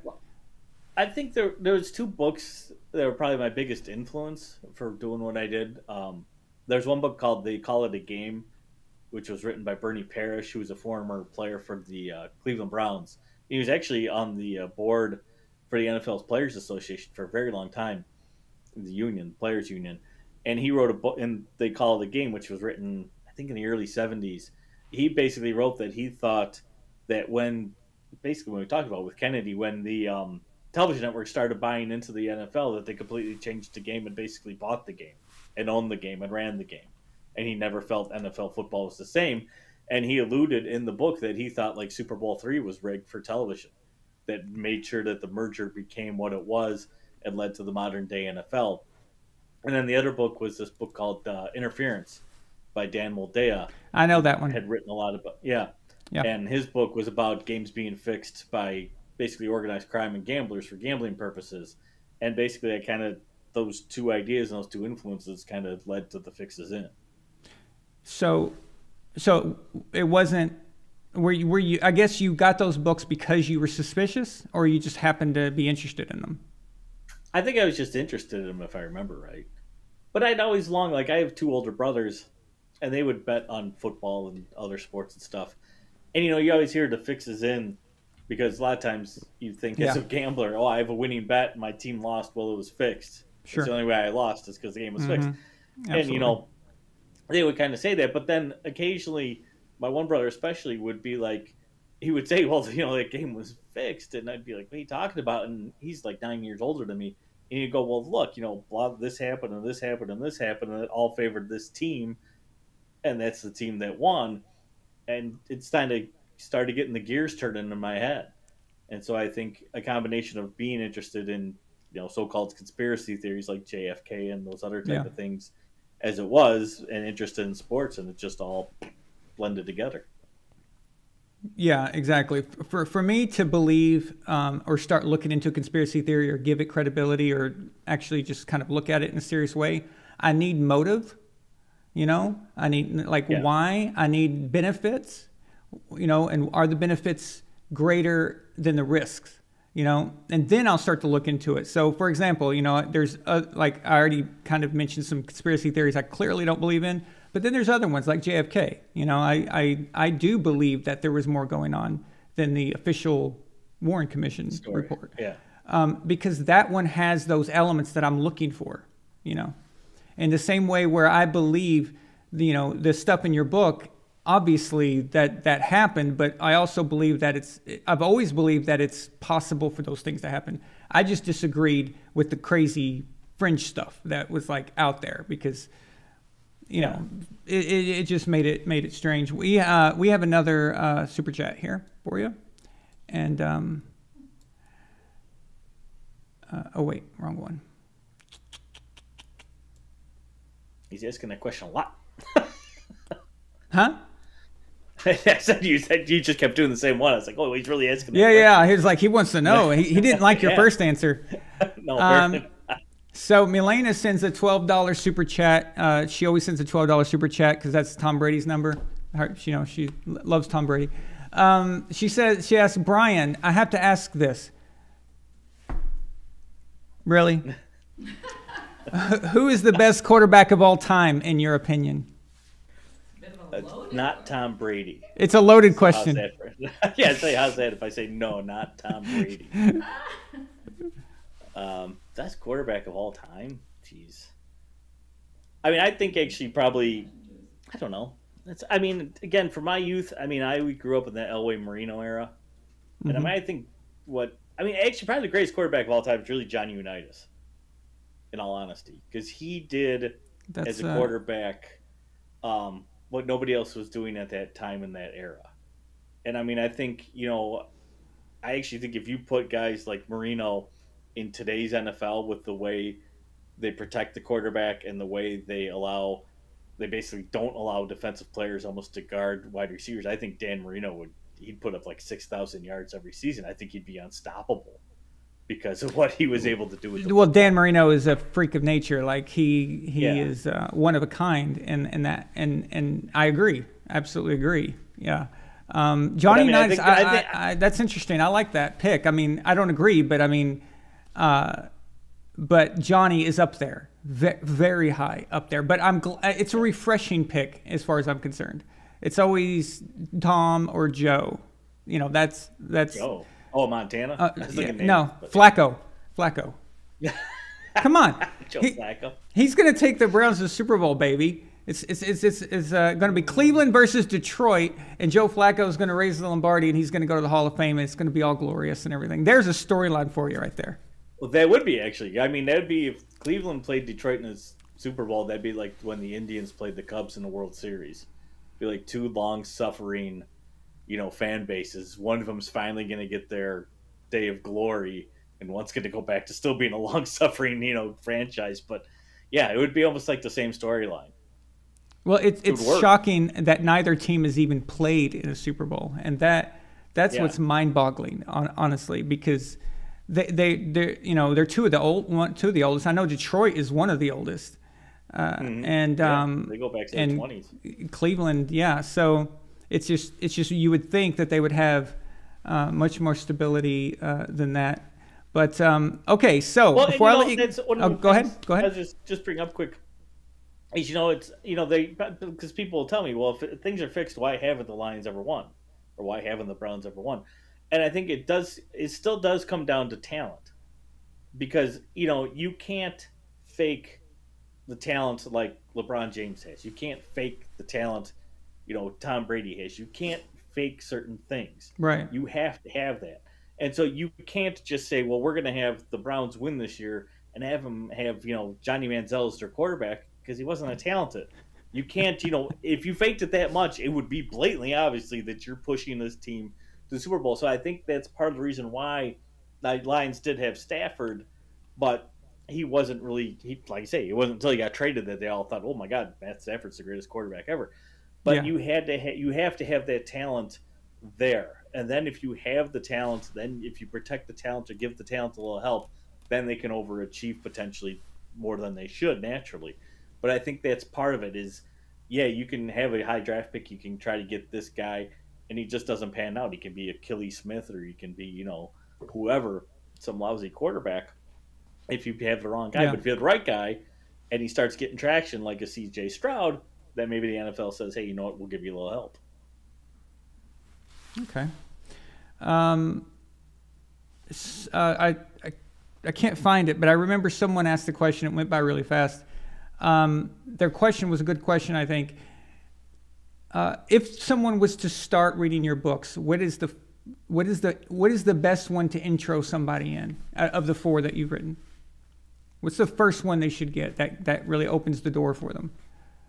Well, probably the original one. The original, The Fix Is In. The Fix Is In. Okay.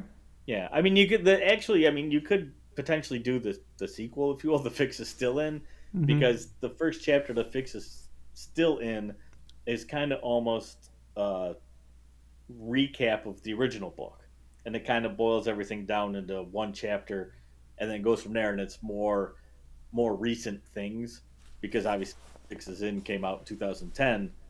It ends in 2010. That's as far as I could go. Whereas The Fix Is Still In came out in 2019. So there's the 10-year span in between. Then I kind of catch people up on things that happen. So either one of those two, but probably the original would be the best. Okay, well, before I let you go, I have a personal question I want to ask you. I mean, not a personal question about your personal life, but I mean, from me is what I meant. Oh, what's your social security number, Brian? Could you? No. Tell me, in the 21st century, what is the most ridiculous fixed Super Bowl in your opinion, other than the two we talked about the last 2 years? Which one? So from 2000 to 2020, what is the most blatant? Basically? Yeah, which one do you think is the most? Is like the NFL's version of the Lakers Kings final or semifinals thing, or Western Conference final, like that type of thing. Well, the one that jumps in my head first is when Peyton Manning won. The first one or second one? The one I take that back. Well, yeah, Super Bowl 50. Oh, with the Broncos. So okay. Yeah, because that one, again, he probably shouldn't have been in the league. His passes were terrible. And I honestly think what happened was, I think he tanked. I think Peyton Manning is what they would call a company guy. And then he would do what the NFL wanted him to do. And I think he tanked the Super Bowl against the New Orleans Saints. Because, he had to plenty of connection. His dad was the Saints quarterback for a long time. He grew up in that area. The Saints were that big story after Hurricane Katrina, and I kind of think their whole Super Bowl was rigged. Their whole run was rigged. And I think Manning tanked that game, especially if you look at that game-winning interception that he literally threw right to, I forget Porter, who it was, who ran it back for a touchdown. And then I think they rewarded him with Super Bowl 50 because it was like his swan song, that they were sending him out Super Bowl 50. Peyton Manning's one of the greatest guys we've ever had. And they were going to send him out, the sheriff on his horse, out into the sunset. And I think that to me, it was like as soon as that Super Bowl was set up, I was like, there's no way Peyton Manning doesn't win this game. There's no way they send him home a loser today. And so in my mind, that one's probably, say both of those. But I think that one was the one that was just like you said, it was like there's no way the Rams could lose to the Bengals that game. I felt there was no way Peyton Manning didn't come home a winner that game. Yeah, and not because of talent. What do you think about Cam not jumping on that fumble? Well, that's one of the things. And then he didn't even answer exactly afterwards. Mm-hmm. He had that kind of non-answer, and if I remember right, he left he took off. Press conference right after. Yeah. I mean, I thought it was very suspect. I mean, you think you wouldn't just stand there and look at the football on the ground, right? Your instinct would be to jump on it. And he just stood there and looked at it on the ground. It was like, there it is. Just your instinct. So, your football. Even as children, when we were in Pee Wee and Pop Warner and stuff, your instinct. You see a ball. I mean, hell, to this day, someone drops a piece of trash and I yell fumble like an idiot. It's just like. Yeah. It's in our DNA. If you're an American kid, you see a ball, get on it. I don't care if it's a basketball, a football, whatever. You go. Well, look at the guys to stop in a Super Bowl. Yeah, go ahead. Yeah. Well, you look at guys I say, throws an incomplete pass and the guy will scramble and pick it up and act like it's a fumble. You got to play blatantly a forward pass. But in this case, Newton just looked at it like. He was directed like, today ain't your day, Cam. I've always wondered about that, and I've tried to reason with it. Like, was it that? Was it like rigged, or was he a coward, or like what was he thinking? I was always trying to just what was that? And we'll never get a definitive answer, obviously. No. But I honestly thought you were gonna. I was guessing in my head what you might pick. That's a good one. I wasn't even thinking about that one. I was going to say that you were probably going to pick Pittsburgh versus Seattle. Oh, well, that one's that one. The referee apologized. He apologized. Years later for all the bad calls against him. Yeah, that was a little shady. Yeah. I just remember that one. There's been a lot. I mean, I don't know if it was in 2000 yet, but the one that the Raiders rigged and lost against the Buccaneers. That was 2002. What year was it? Yeah, okay. That one, it was equally as bad because it's clearly that you had Jerry Rice and Tim Brown, two Hall of Fame wide receivers, basically tell the press that our, coach sabotaged that game. I mean, it's a pretty big accusation. Well, you're playing against John Gruden and you don't even change anything? That makes no sense. Yeah, that makes no sense. Okay, so one last thing I'm going to do to you, and don't hate me for this, but I've got to. That's fine. Give me some predictions. I'm not holding it to you or anything like that. I just want to know what because in the past when I was on your website, I remember you would do pretty well with kind of knowing where the story was going. So. What's your?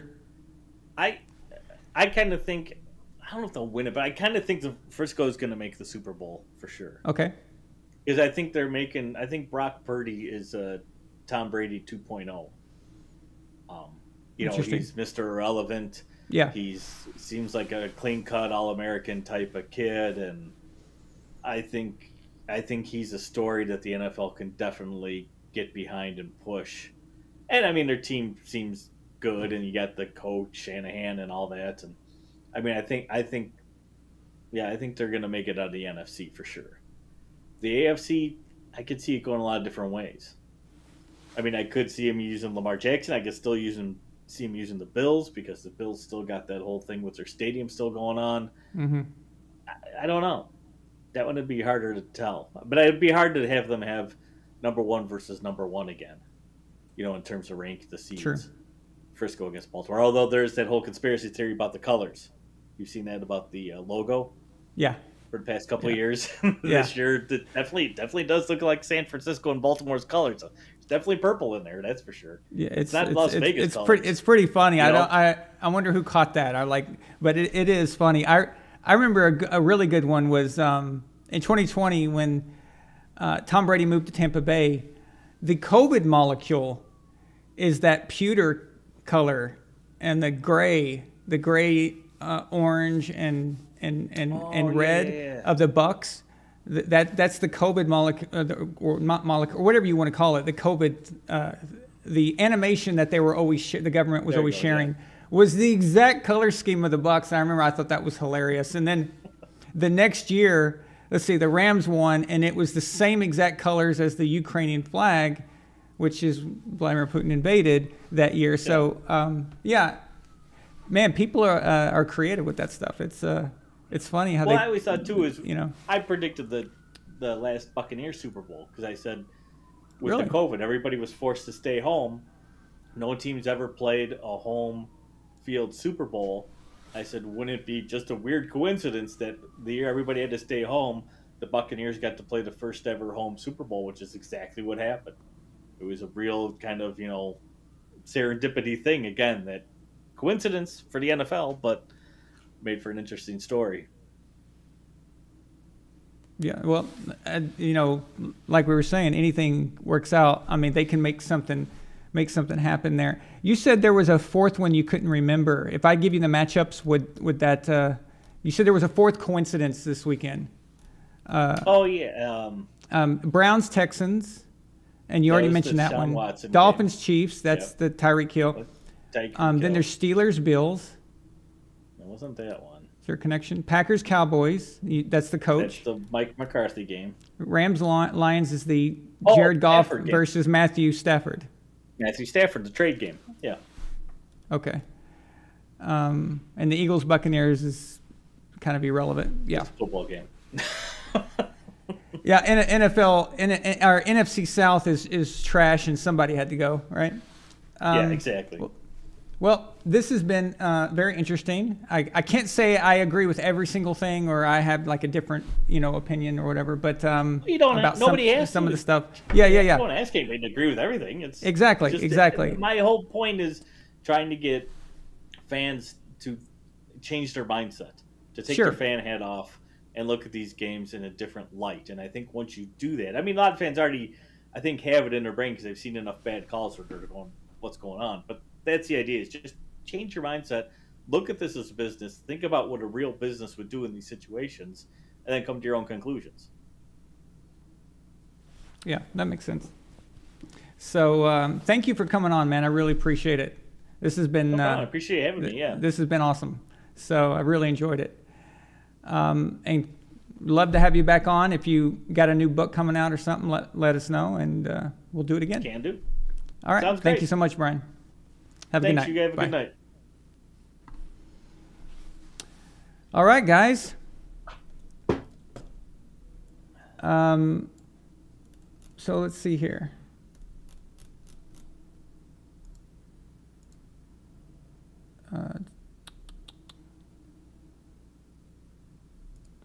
Oh, I know who that is. I know who that is that wrote that. You don't have to hide it. No? I know him. That's Muggins. Yeah. I'm gonna let him. Yeah, you can let that go. Yeah, it's fine. You thought it was just a troll, right? Or something? Yeah, okay. No, I know him.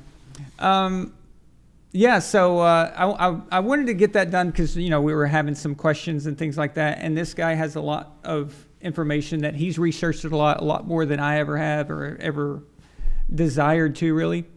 But all in all, I think it was pretty interesting. And it's kind of what I thought, Is it possible? Yes. Is it, are they, have they done it in the past? Yeah, well, we have evidence of that, but how long has it been? and stuff like that, that's up for debate. Because like you said, the FBI stopped investigating anything or wasn't even paying attention to anything for the last several decades. So we don't know yes or no, if it is, what the deal is and all that. But yeah, so that was interesting. If you are wanting to read more about this and investigate more, like I said, the website is thefixesin.net. And he has 4 books out. They're all available on Amazon. And the first one he wrote is The Fix Is In.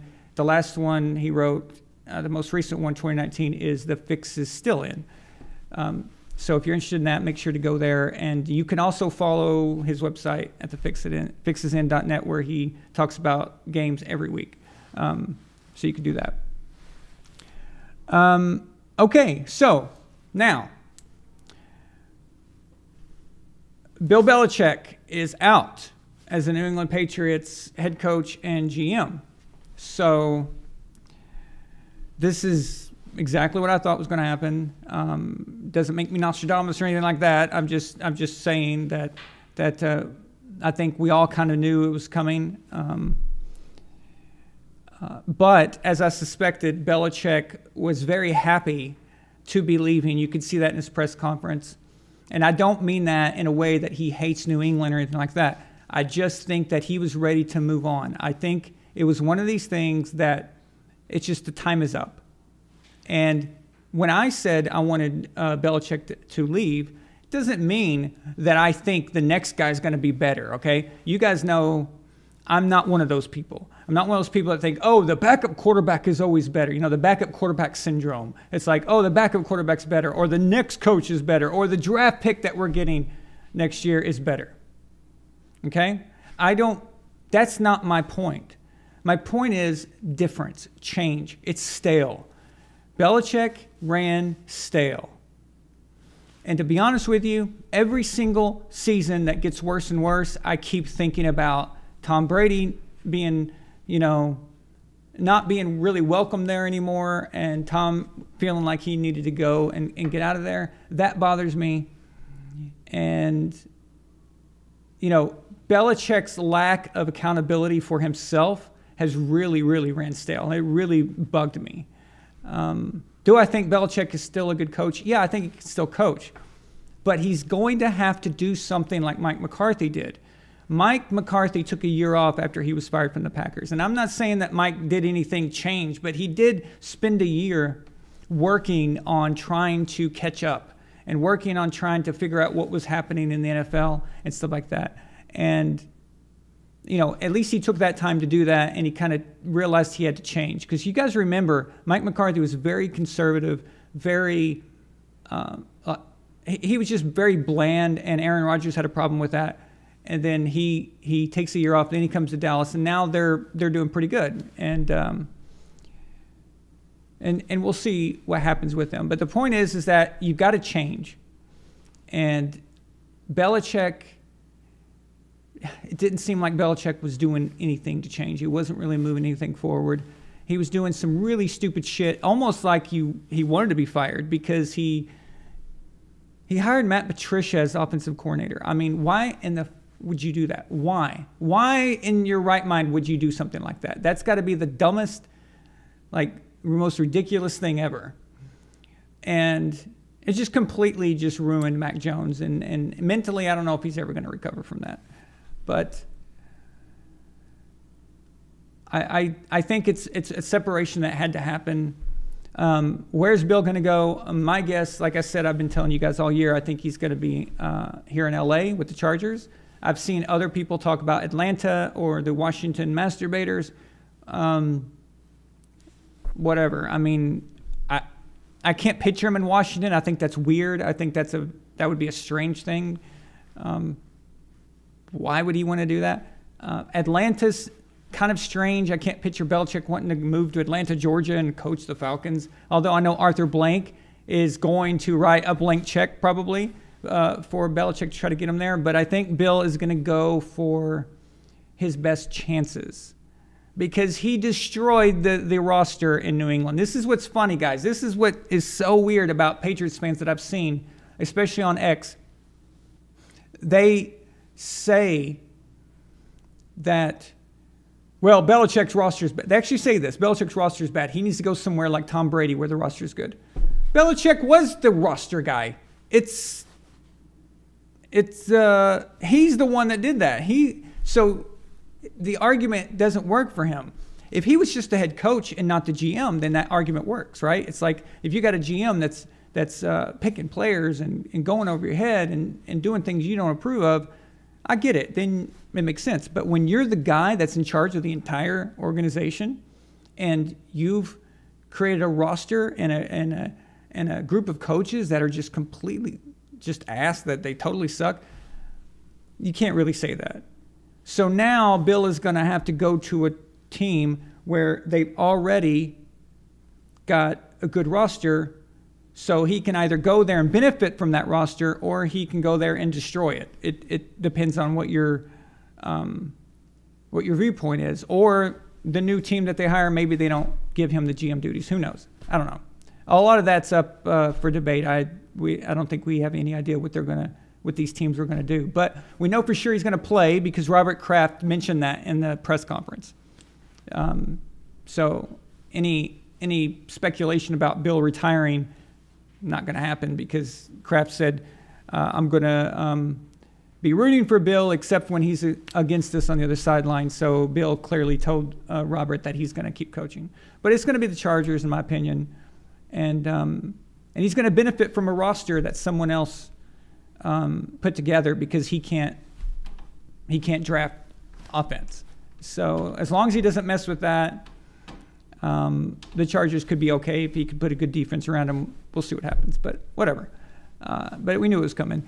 Pete Carroll is out in Seattle. He is now in an advisory role of some sort, which really means, we love you, Pete. We don't really want you to coach anymore. We don't love you that much. But we still want you around because we like you as a motivator and stuff, but we think you can't coach anymore. That's basically what that means. Nick Saban retired from Alabama, which, I don't really care. Honestly, as far as I'm concerned, Nick Saban is a guy who couldn't make it in the NFL. So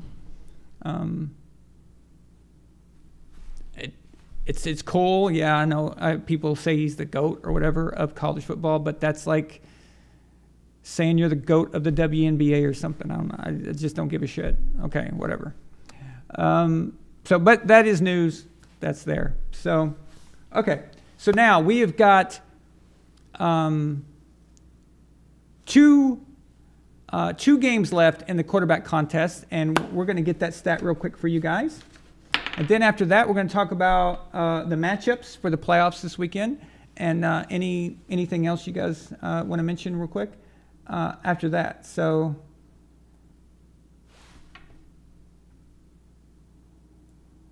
We got a super chat.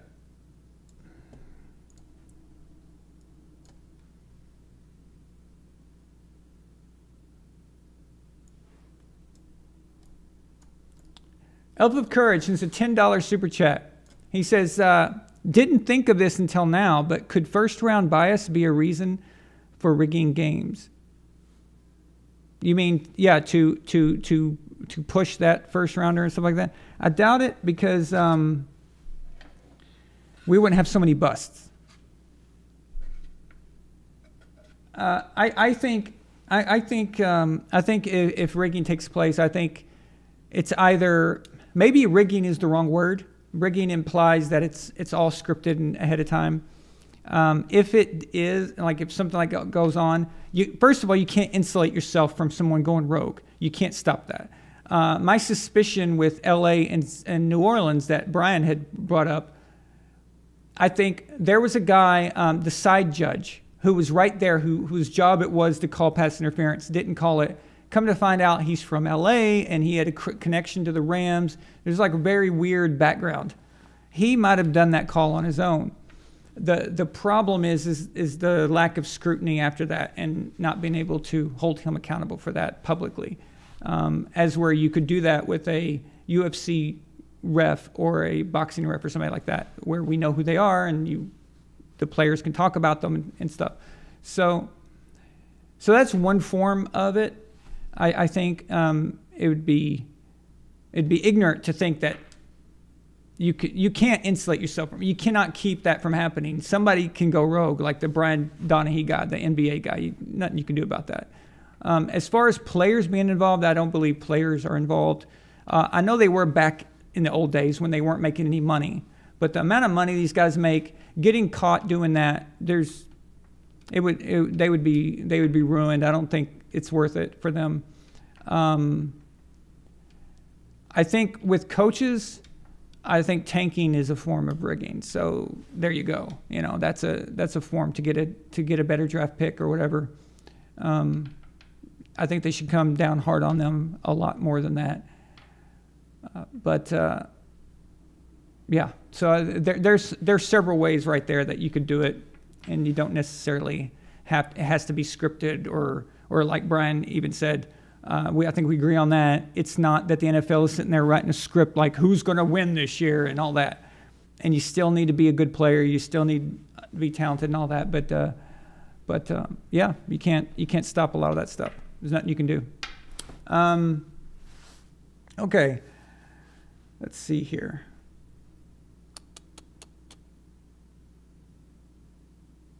This won't take long, guys. We only got 2 matchups here. So, okay.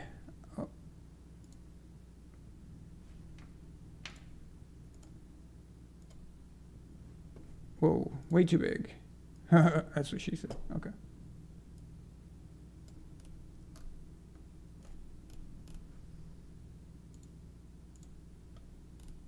All right, so first of 2 games, we've got Tyree Vaughn versus Justin Shetlet. And we're going to roll here. Oh, hear my voice crack? Okay, so that's TDR for you guys. So, Tyree, you're first. You've got about a minute to pick. I'm going to give you more than 30 seconds this time since it's the playoffs. But you need to pick which quarterback you think is going to have the best touchdown to turnover ratio. And on deck, we have, on the other side, we've got Elf of Courage versus Nightwalker. And your stat is TDR. Same thing.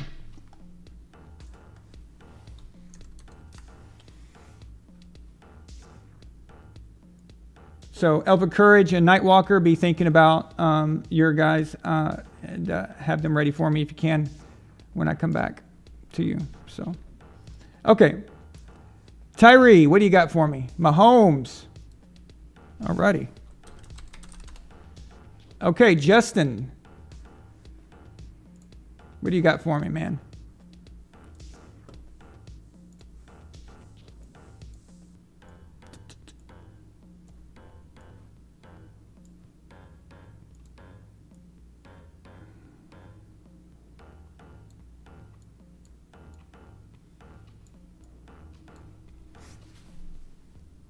Lamar Jackson. Oh, that won't work, Justin. He's on bye. Although that would be a great pick next week.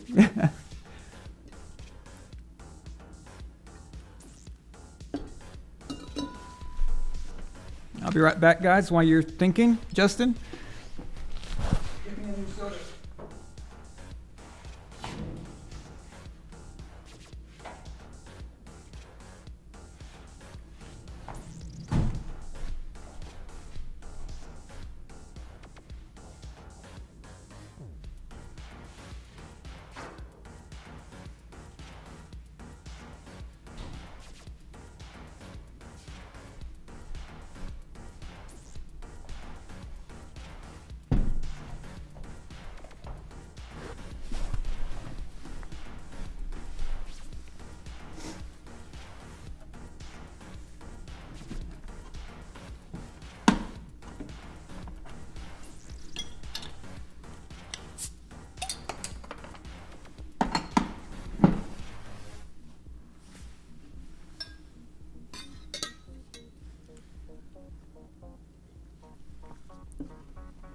Yes, Stroud is back.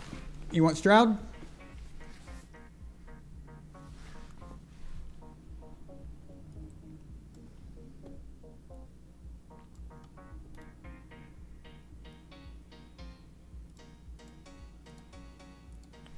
Good pick. I like it.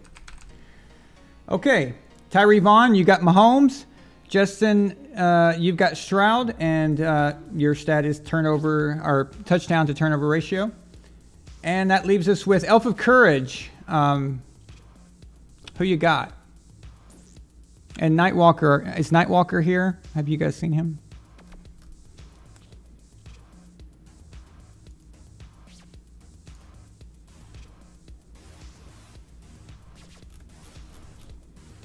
Elf of Courage is going with Dak Prescott. Okay. I don't think Nightwalker's here. Nightwalker, what you doing, man?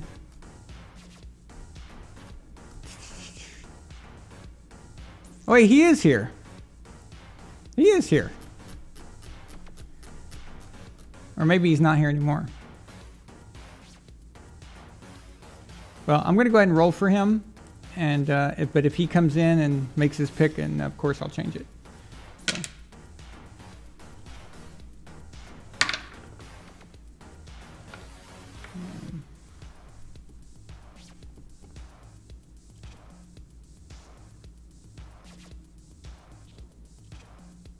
Tua.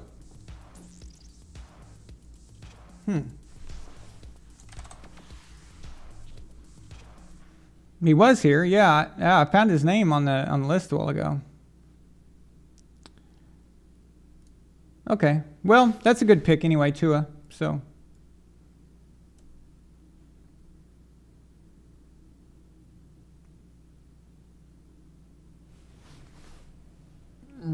okay. All right, guys. So there you have it. There's the semifinals for this quarterback contest. Up of Courage has got Dak, Nightwalker's Tua, Tyrese Mahomes, and Justin's got Stroud, and both matchups are TDR. There you go. Good luck, guys, and we'll see what happens. Okay.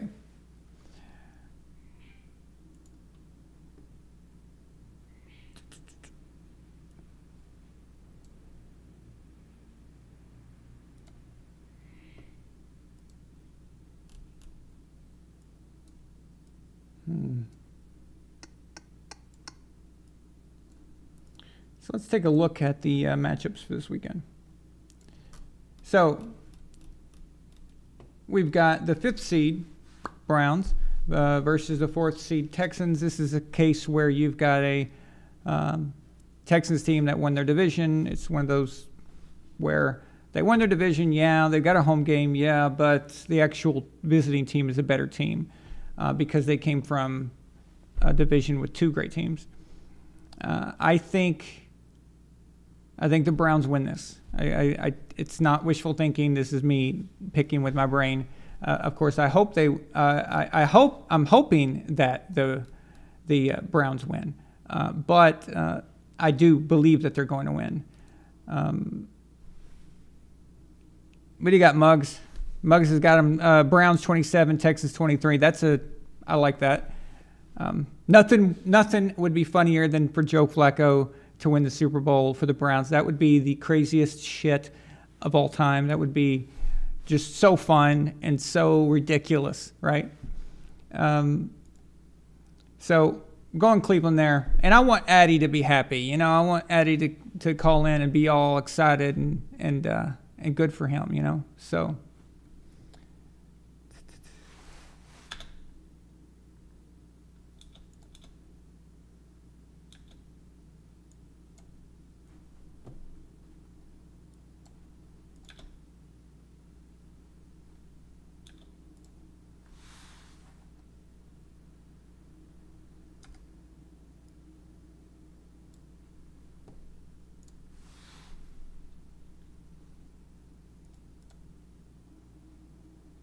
No, Browns winning would be proof of miracles.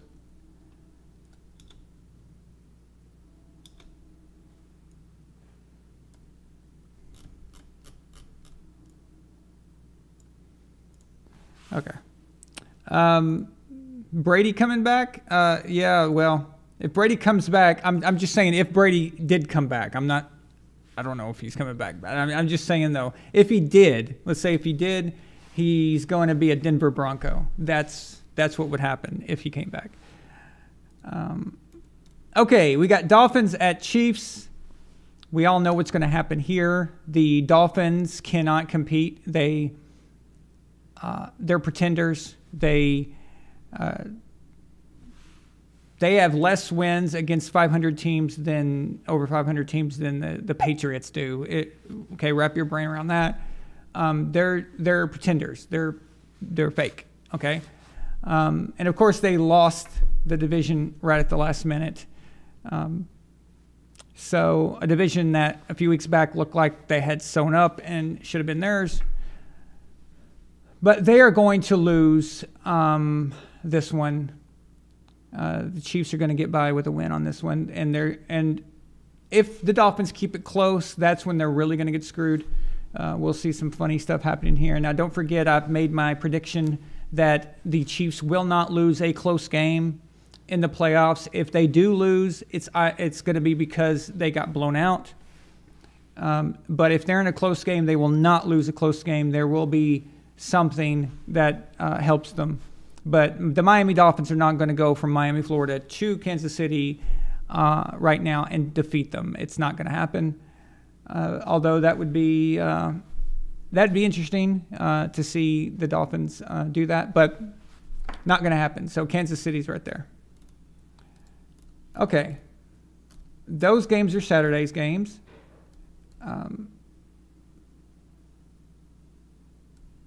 Sunday, we've got the Steelers and Bills.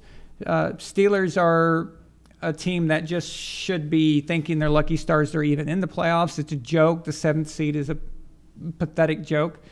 And they're going to get completely gang raped by the Buffalo Bills. So not much to say about that one. That's just too easy, okay? Later on that day, we've got another shitty participation trophy, 7th seed, the Packers, who's going to just get ass stomped by the Dallas Cowboys. That's why Dak was a good pick there. Looks like Muggins has got Bills 30, Steelers 17.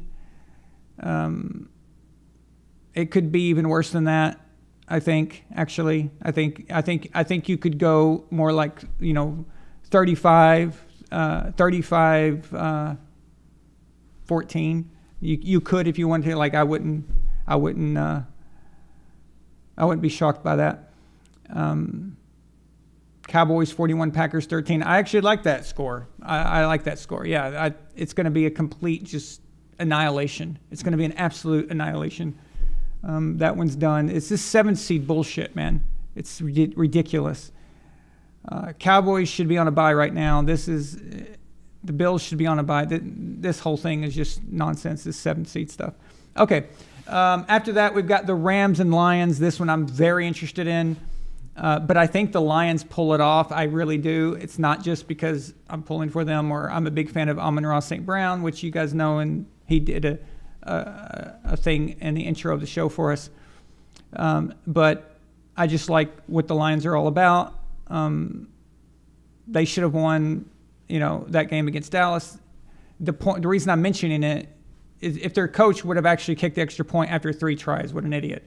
But regardless of the situation with the ref and all that. But what that proves is that the Lions are good and they're playing well because they almost beat Dallas, who's the number 2 seed, and they really could have taken that if they had just been smart. But they're good enough. That good enough is definitely enough to beat the Rams. Okay, the Rams are nothing special. There's nothing there that Matthew Stafford knows about the Lions, and there's nothing that is going to benefit the Rams from having Matthew Stafford there. None of that's going to happen. The Lions are a different team now, and Goff, maybe McVay knows something about Goff, but Goff has changed as well, and they can run the ball if they need to. The Lions got this. So But this one won't be like a crazy blowout or anything like that. This one will be a good one. Let's see. Muggins has got Lions 23, Rams 20, and overtime. Yeah, I like that. Interesting. And then you've got on Monday, which is strange, Eagles, 5th seed Eagles, who blew the NFC East in spectacularly ridiculous fashion. And they're going against the Buccaneers, and I think Buccaneers is a Texans situation where you're the default winner of an absolutely shitty division. Eagles are going to get it together. I know that they're struggling and all that stuff, but they're struggling compared to where we think they should be, which is what we thought they should be, is the number 1 seed and dominating everybody and being 14-2 or 14-3 or some shit like that, right? That doesn't mean they're not good enough to beat the Tampa Bay Buccaneers. Okay, come on, let's not get crazy. Eagles are going to walk all over Tampa Bay. It's done. Just book it. You can do whatever you want. So,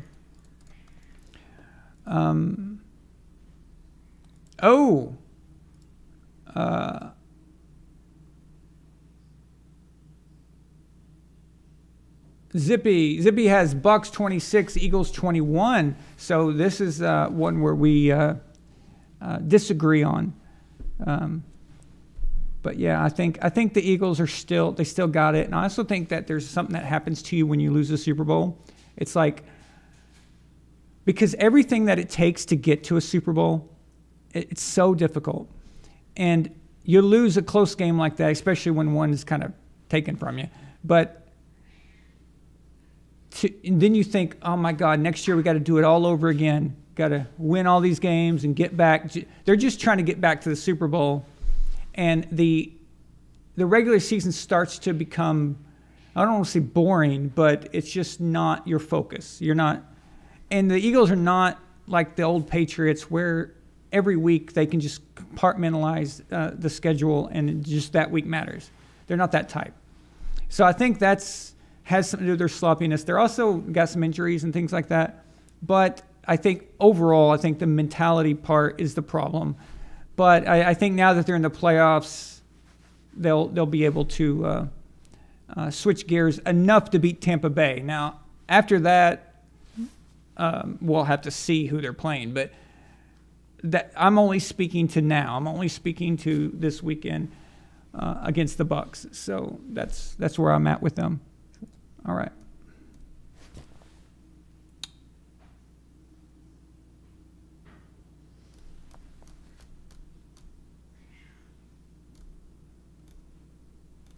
Now, I'm thinking about doing some broadcasts for some of these games, just because I think it'd be fun. We'll see.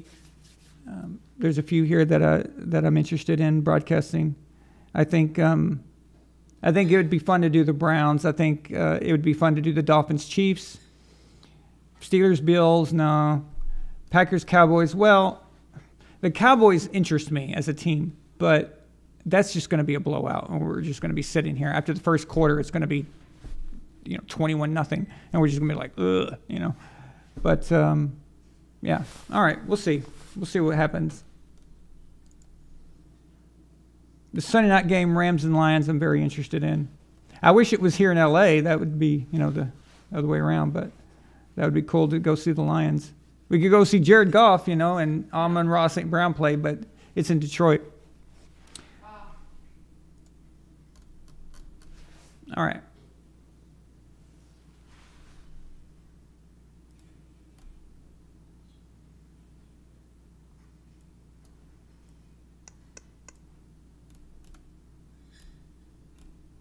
Alpha Courage says, we all know you want to broadcast Browns games.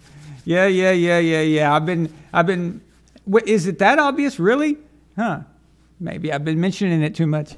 I can't help myself. I just want to see it. It's ridiculous. So, yeah.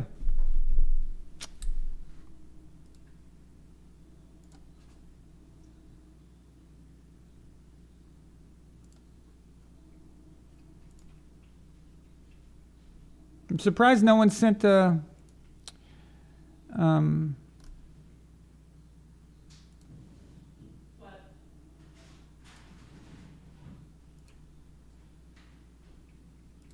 wait a minute. Oh, here's one. I was going to say a Patreon super chat. You know, you get a super chat with your paid account on Patreon, and nobody used it. I saw a lot of people here tonight, but here's one. Why am I just getting it now, though? It's 30 minutes later.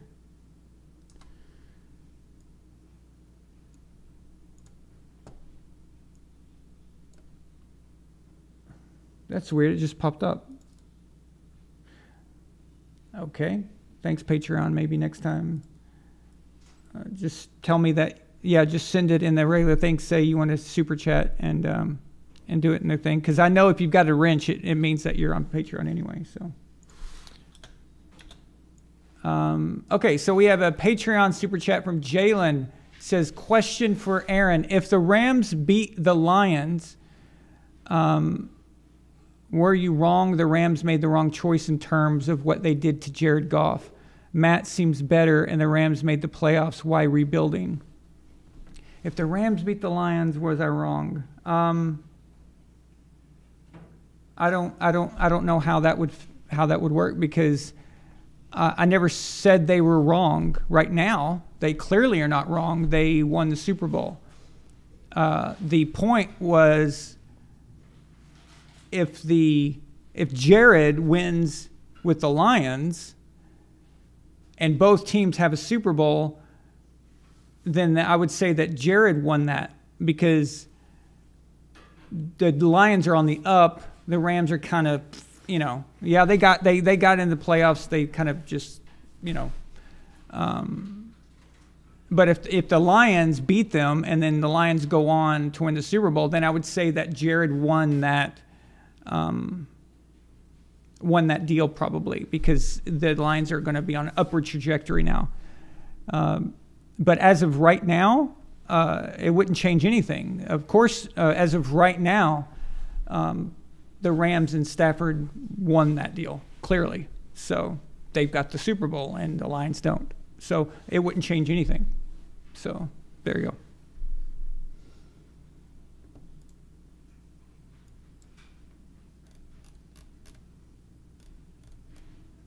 Ace says Jared Goff played great this season. He gets snubbed from the Pro Bowl, but Matt Stat Padford, I like to call him Matt Staff Infection, makes the Pro Bowl. What a fucking joke. These Pro Bowl voters are fucking retarded. Yeah, well, it's a popularity contest, and Jared Goff doesn't get any traction. It's nobody has any respect for him, really, and they think of him the way McVay does, just trash him, send him out the door, basically. So.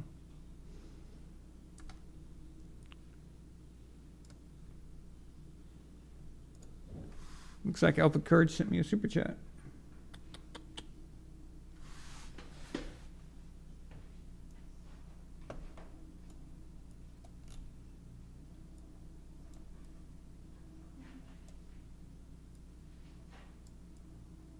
Alpha Courage sends a $10 super chat on Rumble. He says, if I win this third tournament, can I get a Switch instead of an Xbox?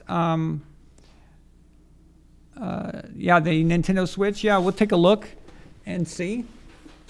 As long as it's still, is it the same price range? I mean, it's not like the PlayStation or anything. It's not like $500 or something, right? So,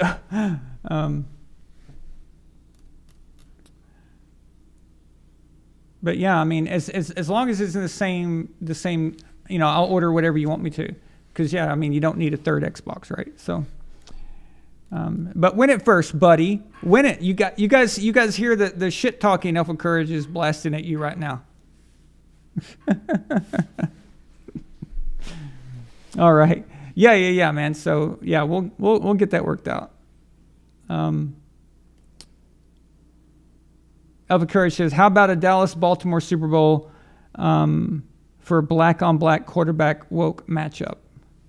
Well, that wouldn't be very woke. Well, Dak is half white, isn't he? So that might disqualify him. I don't know. So, yeah, no, it's only woke if they didn't earn their job, right? If they were put there just because of that. But I think everyone agrees that Lamar Jackson and Dak Prescott deserve their position, right? So there you go. And going back to the Pro Bowl stuff, you know, what I was saying earlier is it's not the same as MVP and Hall of Fame and stuff like that. So it's the players vote for Pro Bowl, the fans vote, and there's like a percentage of different, like the fans makes up a percentage, and the players and the coaches and stuff. It's a popularity contest, really. It's all about, who gets the most traction and all that hype and shit like that. And they start the Pro Bowl voting way too early. It's absolutely ridiculous how early it is. The Pro Bowls are basically pointless. It doesn't matter. It doesn't matter. I don't list Pro Bowls anymore when I'm talking about career stats. I don't even bother to write them down. They don't matter. They don't matter. It's just, who gives a shit at this point? So Tyree Vaughn says, I'm 100% motivated, baby. Yep, I know. Tyree's coming for you, Elf. Watch out. Let's see what Justin has to say. And Nightwalker, I don't know. Hey, I think he's just letting the dice decide for him. It's been working for him, so we'll see how far it goes. Can't fault it if it keeps working, right? So.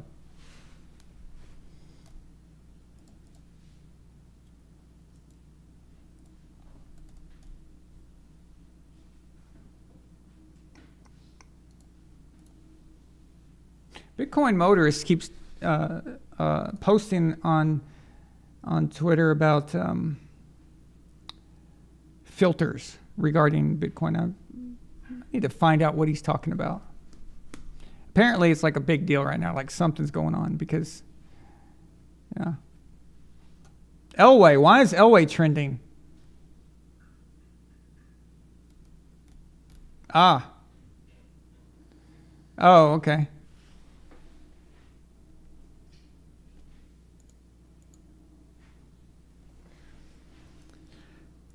On this day, January 11th, 1987, the drive took place.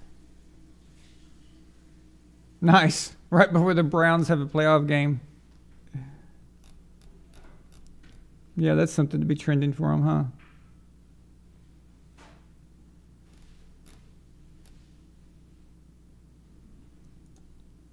Belichick is trending.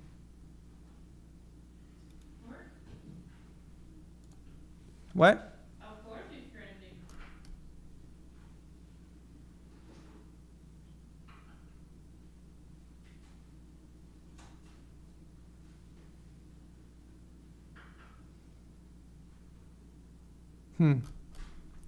Yeah, it's like mixed reactions. It's like half people, being respectful and all that stuff. But also, giving their opinion about how they feel about Belichick. And then the other half is Patriots fans who are bitching at everybody who has an opinion that is not worshiping Belichick completely. So it's kind of where that is.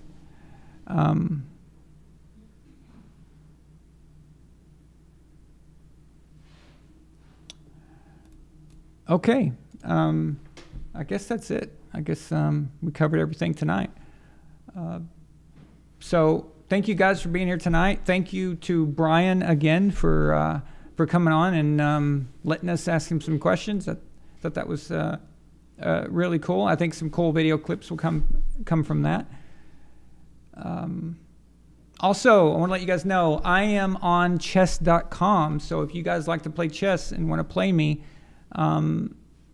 friend me on there. You can just go by Von Allen. So I'm easy to find if you guys are interested in stuff like that.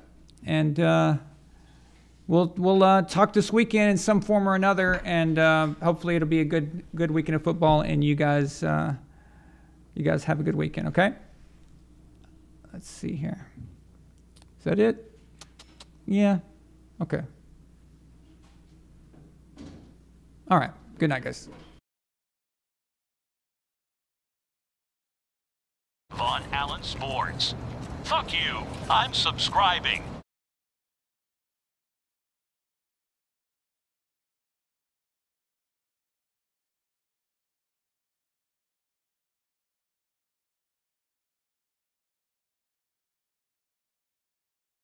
This is the man with the most badass name in sports, the Pharaoh, the Egyptian god himself, Amon-Ra St. Brown. And on behalf of my man Von Allen, we want to thank you for your support. Let's fucking go.